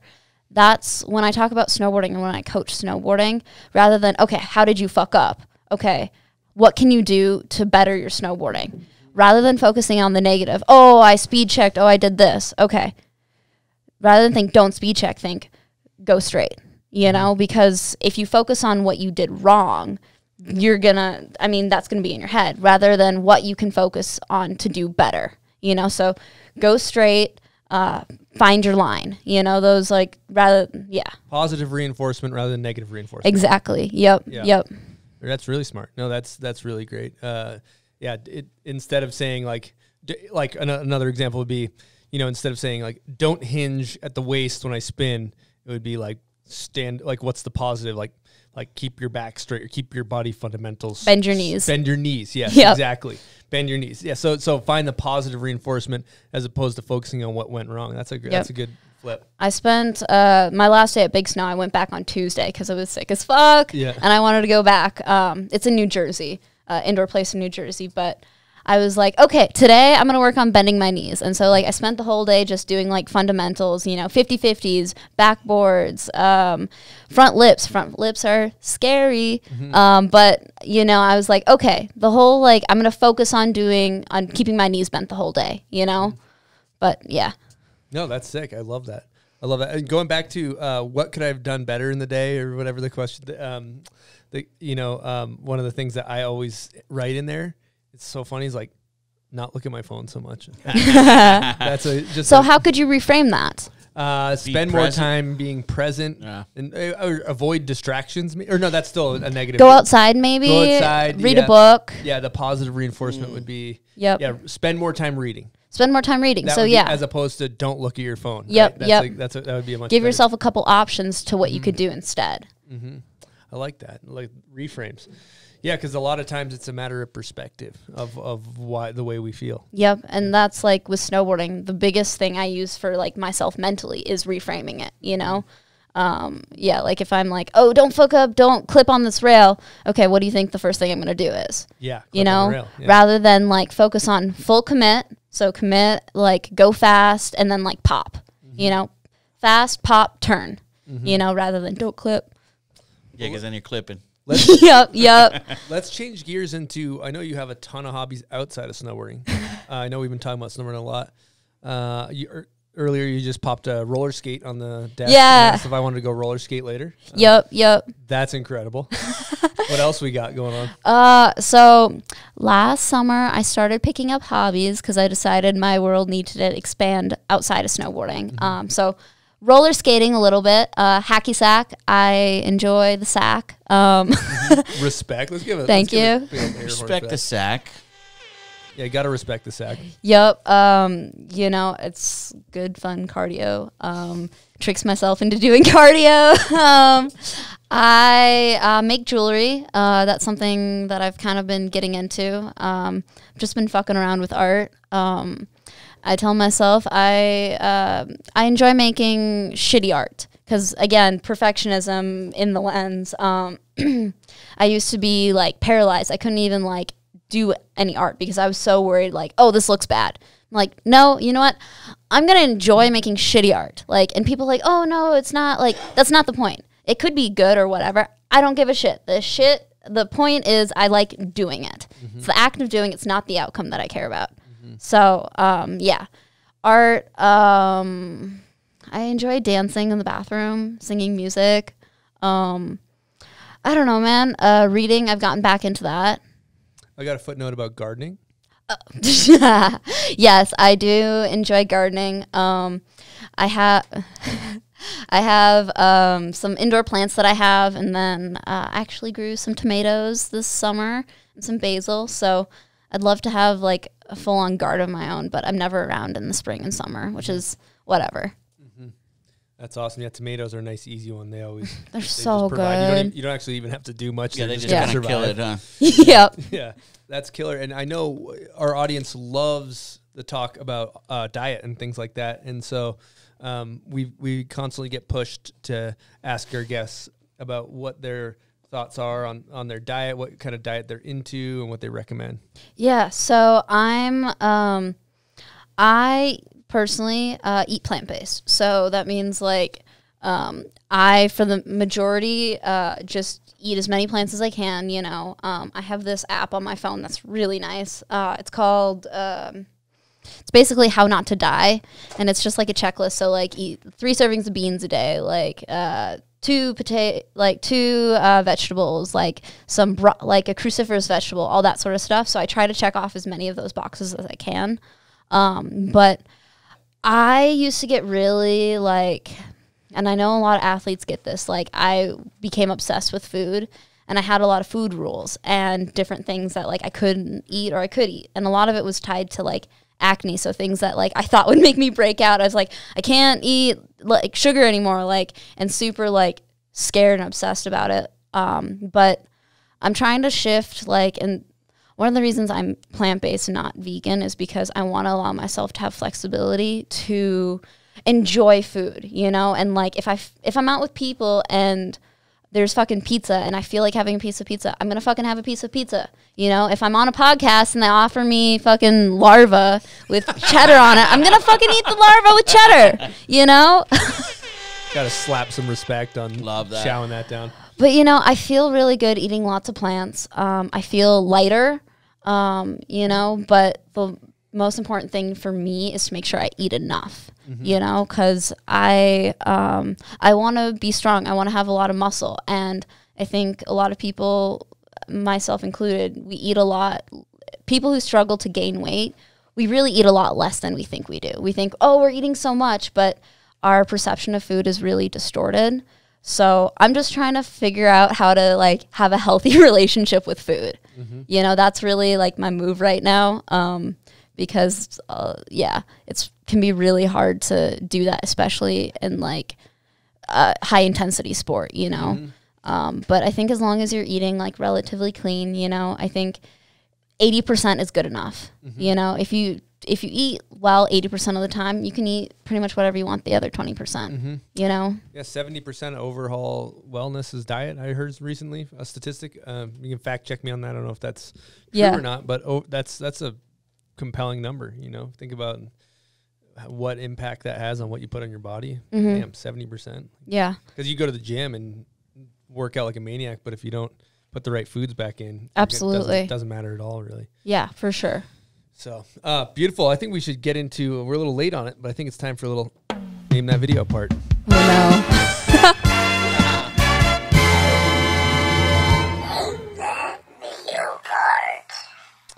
no. Okay, so Name That Video Part is presented by TowPro Backyard Rope Tows.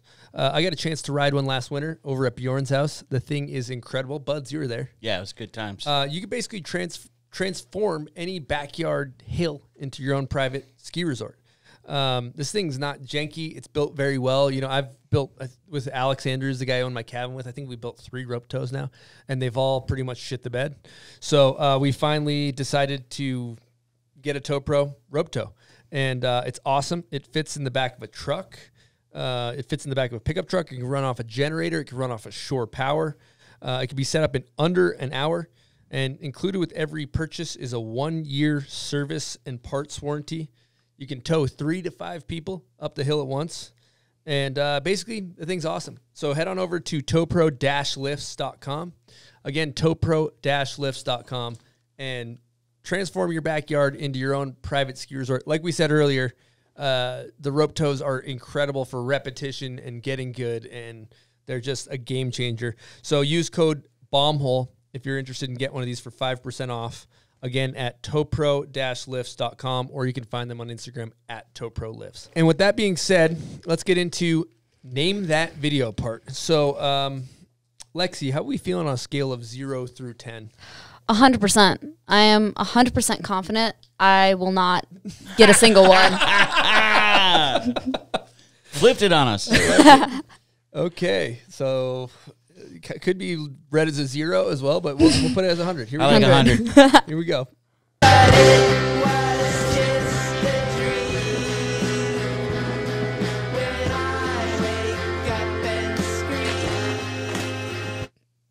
One thing to keep in mind is he usually puts something that you might know. So keep that in mind.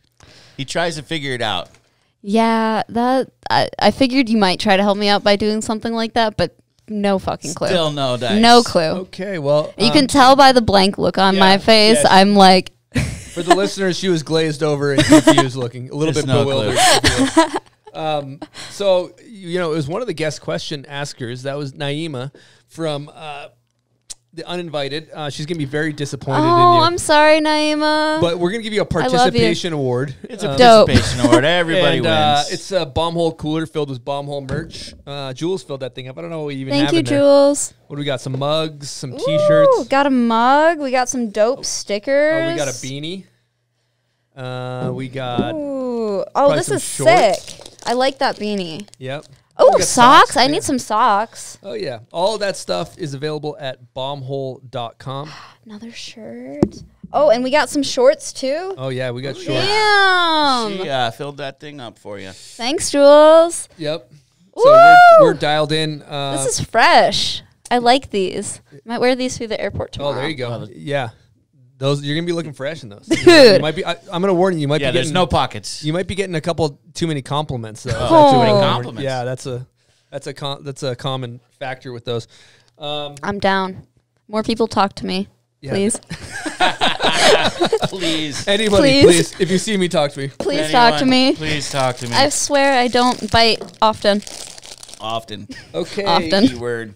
Part 2 of Name That Video Part. This is for the people listening or watching on YouTube, Lexi, so you don't have to answer this one, luckily. Okay, cool. Not that she's going to get it. And you guys know the drill at this point. If you know what song this is and from what video, comment on the photo of Lexi when the episode comes out, and you will get a little prize pack from the bomb hole. Here we go.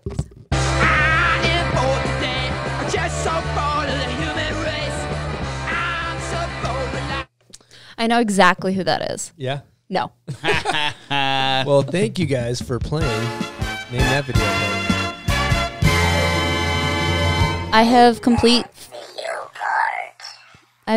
faith in the audience. They can definitely get that. Yeah. Oh, somebody gets it. Oh, yeah. You guys are smart. Mm-hmm. Yeah, I think some people scrub right to it and like skip the podcast and like find it. Oh, really? Yeah, and then like comment right away. Pretty sure. Damn, that's dedication. Yeah, they figure it out quick.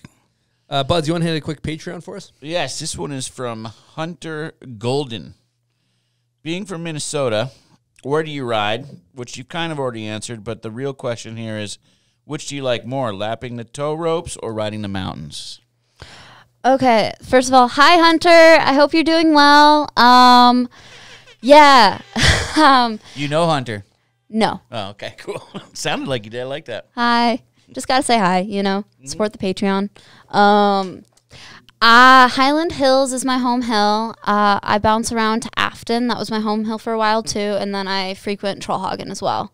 But I kind of bounce around everywhere. Trollhagen's just across the border in Wisconsin. So we claim it in Minnesota, but it's really in Wisconsin. What was the second part of the question? Which do you like better, lapping the tow ropes or riding the mountains? Do you have a preference? Tow ropes, 100%. I die. A little part of me dies inside every time I sit on a chairlift. Mm-hmm. It just, really? Yeah, a little part of my soul dies. I get sad. But yeah, 100% tow ropes. There's no feeling like it. Have you guys been on tow ropes before? Oh, yeah.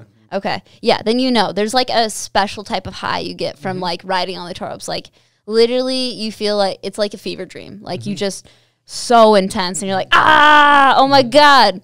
And you can just be impulsive and you can just like fly off. You might be following somebody. You just kind of get jacked up, and you can use like if you're an ADD person, it's so good because you're just like you hit the rail and then again you can just get right back on the rail and 100%. just try it. And that's the best because like sometimes like I'll get jacked up to do like a front two and then on a chairlift. By the time you get back up to the top, you're like, I lost the vinegar. What was I even gonna try? Dude, Shit, 100%. Right? That's why I love tow ropes because literally like you just get that repetition over and over and over again. And like, yeah, it's a feeling like no other. I was at MLK Day at like Afton Alps. I was there for like 8-10 hours just riding super hard, like really intense. And then I got home and just like collapsed and like fell asleep on the floor. So tired. Dude, a lot of people, it's like an hour on a rope tow is like 5 at a chair. Yep. So one thing I want to change gears into here is when I'm observing, you know, I don't know you well, but you appear to me as somebody that tries hard. And I just think that in this world of snowboarding, it's kind of cool to act like you don't care, act like you don't give a shit. We all want to like have that persona of just like, yeah, like, oh, this is easy, like whatever, you know. But I think it's fucking badass to try really hard. Yeah. Would you like to elaborate on it? Do you agree with that statement? Yeah, I try really hard. I work my ass off. Okay, first of all, I don't understand the point of pretending like, oh, like, yeah, this is really easy, like, blah, blah, blah. No, I really fucking care about snowboarding. I really fucking want to push myself to be the best I can. I want to, any trick I see a guy do, I get a little jealous. I'm like, oh, I want to get that, you know?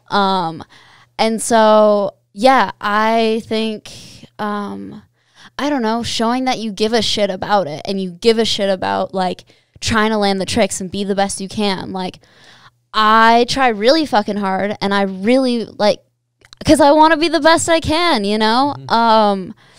Yeah. Awesome. And then, and just to add to that even more so, you know, when I was doing my research, I found, talking to some people, they would say, you know, for example, you would write a list of tricks you want to do the next day, or for you know, the game of snow or things like that. What type of, like, are you a big list maker, goal setter, things like that? It goes back and forth. I find, so when I do competitions, I usually pick out the tricks I want to do beforehand. So like at a rail jam, let's say like a detour, I knew I had probably like 10 runs, 15 runs, because hiking sucks. Side note, rail jams on tow ropes are so much better. We're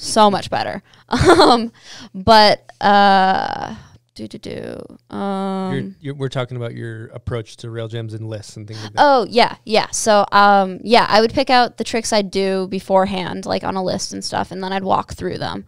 But yeah, I'll like do lists and stuff, but I don't know, I try to keep it like mellow and everything, you know, like I'll go with the flow, and it's just really to help me focus in and like prime the tricks I want to do. So I work on those foundation steps, you know, but yeah. Oh, I think goal setting is important too for that. I was always a list maker for every video part I did. It was like a list of tricks you want to do and things like that. Yep. I have a good amount in my head that I want to get this next year. So pretty hyped. Let's talk about hot dogs and handrails, because I know you've had some success 2018, 2019. Yeah. So first, I want to start with the 2018 hot dogs and handrails, because this is kind of where the journey begins. I was 19. I flew out to LA by myself, rented a car. There's one place I would rent a car to like a 19-year-old. They had put on hella fees, you know.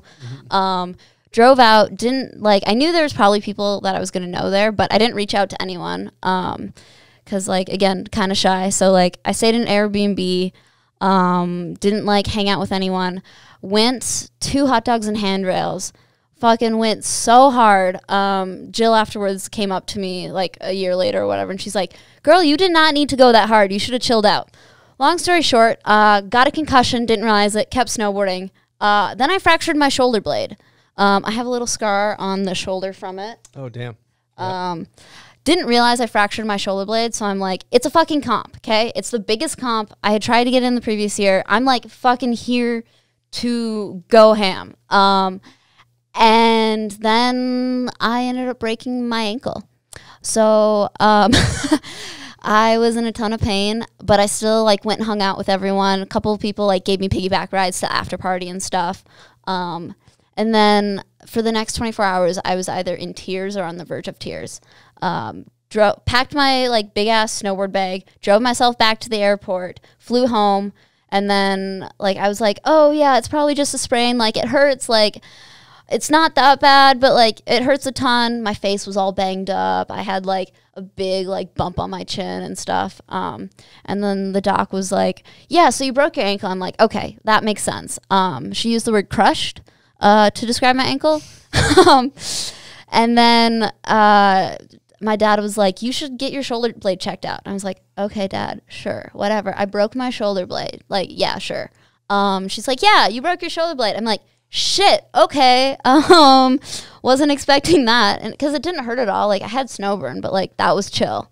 And so I ended up spending a while on a scooter, just like scootering around. But yeah, so that was my first hot dogs and handrails. The recovery for that was like pretty fucking intense. Yeah, 2 injuries at once. And you traveled home with all your bags all broken up. Yep. Jeez. Afterwards, some of the snowboard mag people are like, dude, you should have told me you were hurt. Like, we could have driven you to the airport. It's like, no, like, I'm fine. I can do it by myself, you know?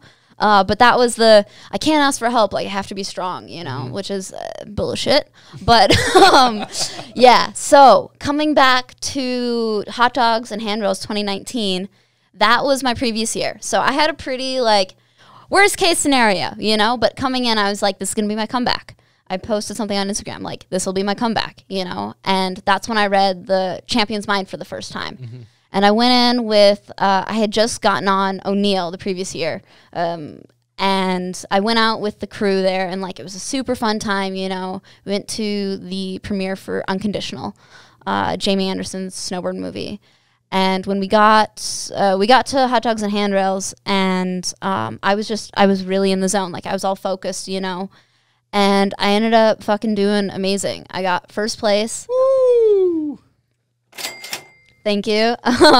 Which, you know, I did what I said I was going to do. I made a comeback, and I fucking went hard, you know. And I really give a lot of credit to that book, because it really helped me come in with a calm, you know, demeanor and stuff. And then, yeah, so I was really stoked with that. Couldn't, like, believe it. Like, all my hard work paid off. But yeah, then I went home and I was like, okay, I have to write this paper for college. And my manager, or the person, my TM came down. He was like, or came up. He was like, okay, you have to come hang out with people. Like, you can't, like, just sit, like, I know you have your paper, blah, blah, blah.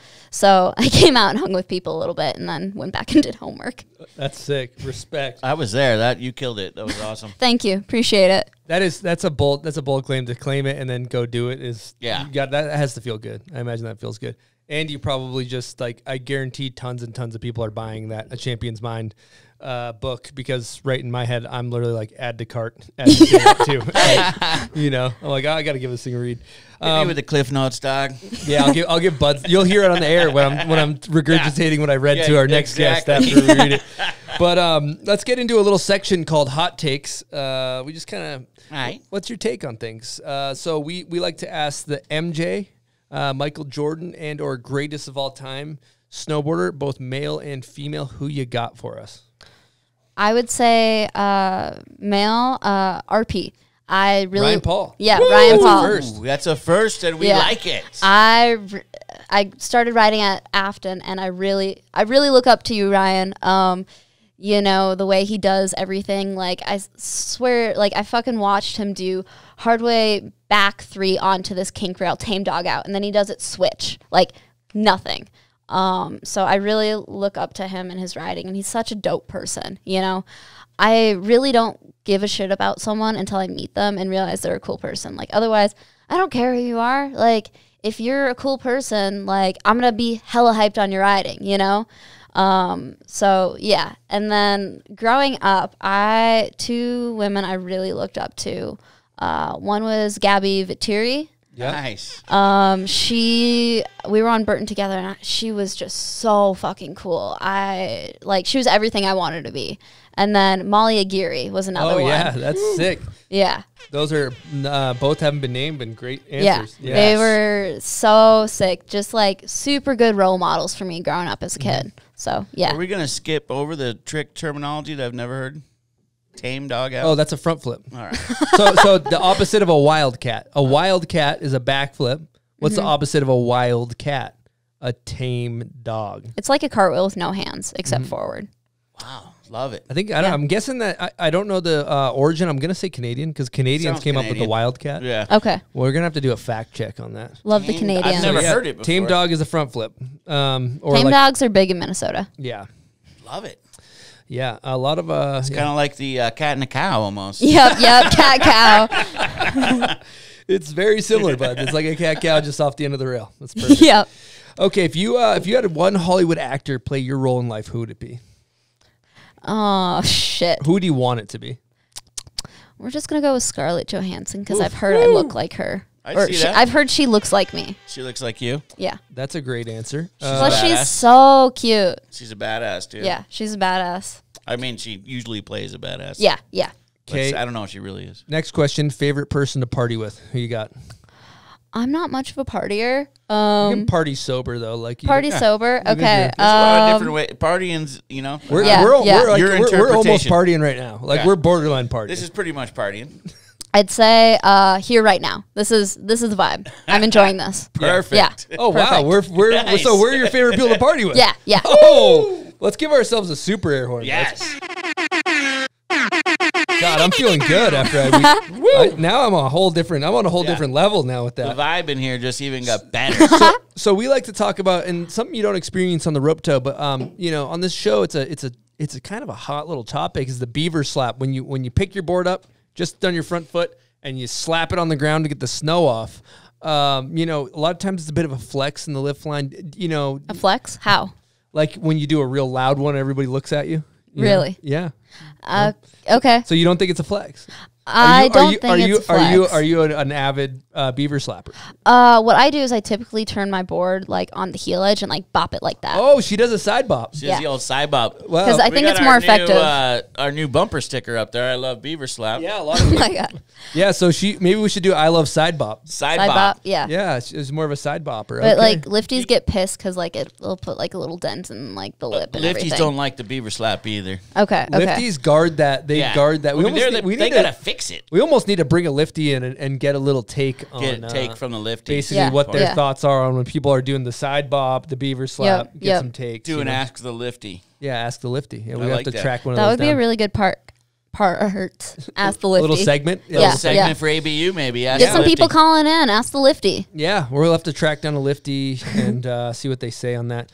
Generally, I'd say they're default mode aggressive when it comes to that territory. You're in their world. You are absolutely in their world. They own that lift line. They own that. But also, shout out to lifties who won't be able to get on the lift without. Well, that's the thing. Yes. They can get you out of there. Pull your card. You know? I was a lifty for a season. Really? Yep. Highland Hills. Yeah.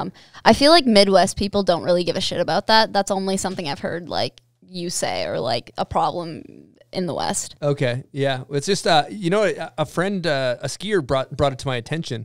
I never even noticed snowboarders do it. Yeah, but skiers probably find it hella annoying. The skier, it's actually Leah's like sister dates this guy named named Patty, and shout out to Patty. He was asking me basically. He's like, what's up with the big beaver slap in the lift line? And he's a skier. So I never even noticed we did it until I got another perspective. He kind of shedded some light on that. Yeah. And now it's done. It's a topic of conversation. I like to hit a big old one chest out. Chest out. Just when I'm feeling really good. Slap. Puff it up. Kind of boom, after boom. you have a good run. You're like, flexing in I'm the here. line. Like head high, kind of ready to be confrontational. You want everybody to see you. Extremely confrontational. You're like, yep, I'm hot shit. I just landed switchback lift. Peacocking out there. Exactly. It's a form of peacocking. Okay, we got one more hot take. If you could see one musical artist, dead or alive, who would it be? Oh, okay. I would have to say Beastie Boys. Fucking love the Beastie Boys. They were my favorite band growing up. My first edit from when I was like 6, I had the Beastie Boys in them. Yeah, absolutely love the Beastie Boys. My first edit in high school had the Beastie Boys. Fuck yes. Hell yeah. What song was it? It was from Check Your Head. Okay. One of those just instrumental, sick vibe tracks they had on there. What about you? You remember the track? Sabotage. Oh, Sabotage. Yeah. Oh, my God. Yeah, we had that in rotation hard. Yeah, I mean, did you see that show that came out recently? No. I think it was on HBO. Yeah, there is some new doc out, New doc that they're on stage just talking about the history of the Beastie Boys, you would love it. Dude, okay, hell yeah. I don't watch like incredible. shows often. This but one, if you like the Beastie Boys, they show photos throughout their whole history. Dude, that's sick. They tell their whole story. Yeah. And then, you know, remembering their fallen member. Yeah, yeah. And he used to snowboard here. Yeah, so when I was in New York, my friend Hannah was telling me about that. Yeah, he got super into that. He used to get a bird pass and come out and stay with my good friend Tina Bassett. Oh, that's so sick. Yeah, just come out here and shred. Just love snowboarding. Yeah, yeah. So rest in peace. Rest in peace. R.I.P. to one of the greatest. Now let's get into a guest question. We got one last one from Casey. Here we go. Hey, Lexi. It's Casey. So stoked to hear that you're on the bomb hole. I just want to let you know I've been a big fan of you long before we became friends. I looked up to you when you were 9 years old, making hit videos at Highland Hills, showing all the boys who's boss. One thing I've always noticed about you is that you're a confident, independent-ass woman. You're the type of girl that will walk up to a guy with no hesitation and get his number. My question is, have you always been like that? Where did that confidence come from, and can you teach me? Can't wait to hear your episode of The Bomb Hole. Much love, Lexi. See you soon. I love you, Casey. Oh my God. I didn't know that. I kind of go in the mindset of like in Minnesota, like no one knows who I am. But like it's weird, like realizing like, oh, these people you've known forever and you didn't think knew who you were, like actually like watched your videos growing up, you know? So thanks, Casey. I love you. Thank you for the support. You're dope as fuck. And shout out Pink Dollar Posse. Yeah, so it's a common occurrence where I'll go up and be like, hey, you're cute. Can I have your number? Just to like random ass dudes or whatever, or like whoever's hot, like chick, guy, doesn't really matter. But, you know, I think I got rejected a lot growing up. I've never been the girl that like everyone's like, oh my God, I really want to date her. Like, oh my God. Like I've been like single my entire life. Which like I'm only 22, so that's not long, but like when all your friends are dating and stuff. But really it just comes from like you have nothing to lose. And like if they say no, like, okay, like you're fine, you walk away. It's weird because like I'm really confident in certain situations, and in other situations I'm like, haha, like I don't want to be here. But yeah, that's just one of those things where this is like, it's just a game. Like I'm just gonna go like say hi, like I shoot my shot, nothing to lose. Shooter's gonna shoot, you know. I'm gonna shoot my shot. You got nothing to lose, and the quicker people realize that, the better. Because what kind of success rate we talking? I'm just out of curiosity shooting the shot. You know, like like. You know, I can't give it a number, but enough where I'm still doing it. Yes. Okay. I think you should encourage. I think we should encourage that amongst our culture. Well, and here's the thing, like people aren't going to come up and talk to me, so I might as well make it happen. Like I'm not going to wait around for some like random ass person to like come up and talk to me. So like might as well try and like get something going myself. You're going to miss every shot you don't take. So. Exactly. Wayne Gretzky and or Michael Scott. You miss 100% of the shots you don't take. Michael Scott. Michael Scott, okay, yeah. So, okay, I think my extreme fear of rejection would keep me back from doing that.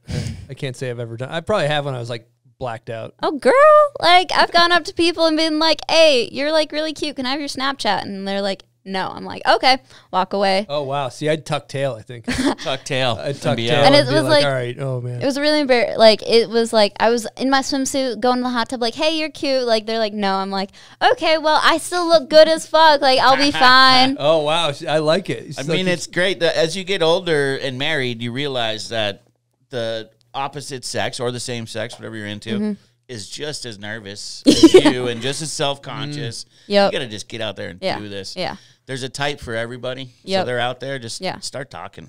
I enjoy making moves. I think it's fun and I don't know. It's fun. It's kind of fun seeing other people be like a little nervous, you know? Oh yeah. See people squirm around. Yep. Well, guys actually probably love that. Huh? Yeah, there's guys listening to this like, why doesn't that happen to me? Yeah, why does that happen to me ever? Guys are so shy for the most part. Yeah. when it comes to that, anyways. Yeah. Great topic. I think we've been going for a minute here. Before we start kind of wrapping this thing up, we should talk about your snowboard, your sponsors, and our listeners love knowing about the setup. I know you ride for Nitro. What kind of board? What kind of bindings? What's your setup all about? Nitro. I ride the Nitro Mercy. It's a dope board. It's hella light compared to my last board. So like when I popped on this one for the first time this season, I was like, holy shit! Like I did like a switchback board and like I popped around 270. I'm like, did I even just do a 270? Like I whipped it around so fast. But I like the Sorry, just goes right back. No, yeah. So I really like the Nitro Mercy. It's fun. It's pretty flexible. Good to get like some presses on and stuff. But yeah, it's a 142, so I ride a pretty short board. Gender specific board or? Yeah, it is gender specific. I don't know how much crossover Nitro does with like gender neutral boards, but I really like sticking with the 142, and so it's kind of hard to find sizes sometimes. So tend to go female boards, but yeah. And then bindings, I think I have like the Ivy bindings, which are super comfy. I really like the Nitro bindings. They're like really squishy and light, and they grip my feet really well. And then I'm a big fan of the boots. I have, what is it? I've tried a couple different ones this year, but I think the Fames I really like. So I broke my ankle a few years ago now, and so I've like had ankle pain and ankle problems and all that stuff. And yeah, I really like the internal ankle brace they have. And the boots feel like they have a really good stability for that. What kind of flex? Are we talking medium, stiff, soft? I don't know. I don't know. It's Squishy? probably like a medium, we'll say. Yeah. Flexible enough. Yeah, I just like cranking my boots hella tight. So, yeah. Sick. Another little sidebar there. If you've had ankle problems, I rock a stiff boot. The boot behind me, the Team 3, the 32 Team 3. It's like after destroying my ankle, I've upgraded to a stiff boot. And Same here, dude. Ankles are tough. Once you hurt them, they hurt. Dude. Doesn't really go away. What about anything specific with your board? Do you do anything weird like edge-wise, Like angle-wise? detune your edges. We get or rid of forward those fucking lean. edges. You go no edge. No edge. You Full like bev. They You don't go really bev. turn in Minnesota, do they? the hills Just like rail to rail to rail. well, you have hella ice, so like you'll go true. after like we have hella bomb holes. Like it's funny you guys call bomb hole. Like, do you even know what that is out here? Out here in Utah, yeah, it's when you land off on a powder jump and you make a hole. Oh, okay. So I always think of bomb holes as like after a rail. That's the Minnesota version. Yeah. Yeah, it's still like the Minnesota a bomb wedged hole. in hole. Yep, it's like a 2 foot like Repeated ice bombs, Yep, basically. it's from ice, and like you'll get like hella ice. So yeah, there's hella ice, but you kind of just go fast, point it, and like drift. My strategy is like don't use your edges, just kind of drift like. Talking Fast and the Furious, huh? Yep. We go hella drifting, but Fast and the Furious he's going 10 Ken Block. Minnesota He's going drift. Ken Block on him, kind of, yeah. So I Joe's get Gymkhana. She's going 22, Gymkhana Minnesota. between the rails. Got it. yeah. So I get rid of my Front board edges. Gymkhana, front board Gymkhana. Boom. Gymkhana. What's that? Gymkhana's like the rally cars that drift around fast. Ken And Block. Okay, cool. Yeah, so I get rid of my edges, and then I try to keep it like pretty like normal stance. I think it's like 19 and then like 9 or whatever. I've been playing with my stance. I don't really this whole snowboard setup thing is really weird, and like I'm just trying not to put my bindings on backwards. Like I've done that before. I've done that. Yep. Not backwards, but the wrong foot. Yep. All of a sudden your ratchets are on the wrong You're side. like, this Someone feels a calls little you out. odd. I don't feel bad if you do that. Setting up your shit, it happens to everybody. Yeah, definitely done that more than once. But yeah. Love it when someone calls you out for that. People It's call like, you out. Well, if you see your shit set up I've backwards, I mean, they call you out to, 1, make fun of you, and 2, you'll go home and fix them. That's not my experience. I never, even when it was backwards, no one told me. They should. You know Someone what's should tell worse you. than putting bindings on backwards is skateboard trucks. One time, He doesn't ride right. Tanner Pendleton put his trucks on backwards and then dropped into a mini ramp and basically pancaked uphill into No. immediately. Like he leaned right and Yeah, because turns left. they don't work right. Oh my God. Yeah, he got completely smoked. The Wasn't bushing's all there, backwards. wasn't there, but the visual in my head's incredible. That's So, awesome. You weren't even there. I wasn't there, but I have a mental image I've created for it. I've created one now too. And it's Love hilarious. Yeah. So, But yeah, so at least you can still ride with backwards binding. Yeah. Yep. But yeah. And then so boots, and then what other sponsors we got these days? My other sponsor is O'Neill. Shout out O'Neill. They are outerwear and clothing. So this is an O'Neill shirt. It's like nice and embroidered and stuff. Yeah, they make dope shit. They're like a snowboard surf skate brand, I think. But yeah, so I use them for outerwear. Absolutely love their outerwear. Really good bright colors. And then they have dope street clothes. So really big fan. And 6 swimsuits. Yeah. So That sounds like a good sponsor. And also, you have a part in the O'Neill video. Yes, I do. Street part, switchback lip on the big drop rail, the switchboardy to front board. She's got some heaters. So you and Melissa Rattano's in there as well. Video is called Short Notice, I believe, right? Yes. And you can find a link in our show notes if you want to see. Check out her video part in there. It's awesome. What do you got for plans in the future? What's next? Yeah, so I'm going to be working on my project this next season, Power Project. Like, I don't know if I mentioned this earlier, but I really want it to highlight queer athletes and give them a voice. And so, yeah, I'm going to be working on that. I have a couple people who are going to help me with that. So basically just doing a shit ton of street, hopefully doing some ride day events. I want to do more stuff with O'Neill and Nitro. Side note, they are both very supportive of women snowboarding. They support me, and that's pretty fucking dope. Nitro is going to do like a ride day event this year, which is super sick, like females only, you know. And so when I was actually talking to the sponsors and like trying to figure out if I should go with them, like one of the biggest things was like, how do you view women's snowboarding, you know? And everything they were saying and like I was 100% vibing with, and everything like I said, like I was really feeling heard, which is really important when you're with a company, you know, because when you're in a big company, you know, it's really easy to just get lost as a rider, you know, kind of get put on the back burner. Again, shout out to my sponsors. You guys are amazing. I love the support and what you're doing for women's snowboarding, so thank you. So gonna be hopefully collabing with them for the Power Project, and then yeah, so Hella Street, gonna do some ride days. I wanna do some coaching again this year.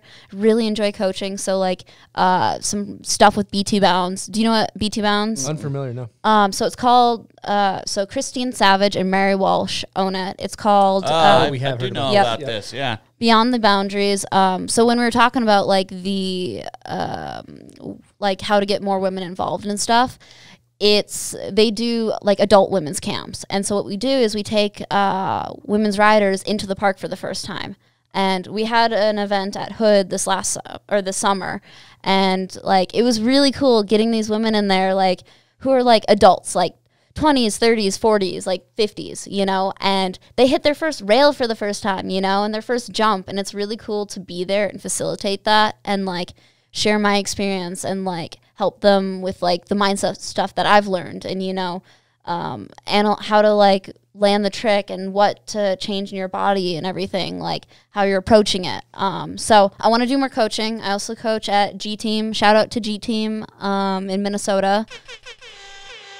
So I have a cool group of girls there that I coach occasionally. And then, yeah, I just want to keep having fun with snowboarding. You know, coming from a place where I fucking hated it, I wanna do it in a way that fills my heart, you know, and I don't want to go back to how it was. So it's really important to me that my mindset in snowboarding is a good one. Mm-hmm. Well, that's been incredible. Lexi, I think your journey is going to inspire many listeners, many young women, many young humans in general, old and young alike, I should say. But love what you're doing. I love how you're authentically yourself. Thank you so much for coming on the show. Thank you for having me. You know, to our listeners, to our Patreon members, to anybody that's bought a piece of merch or supported us, to our sponsors, thank you so much for allowing these conversations to happen. And we will see you guys next week. Over and out from the bomb hole. Thank you.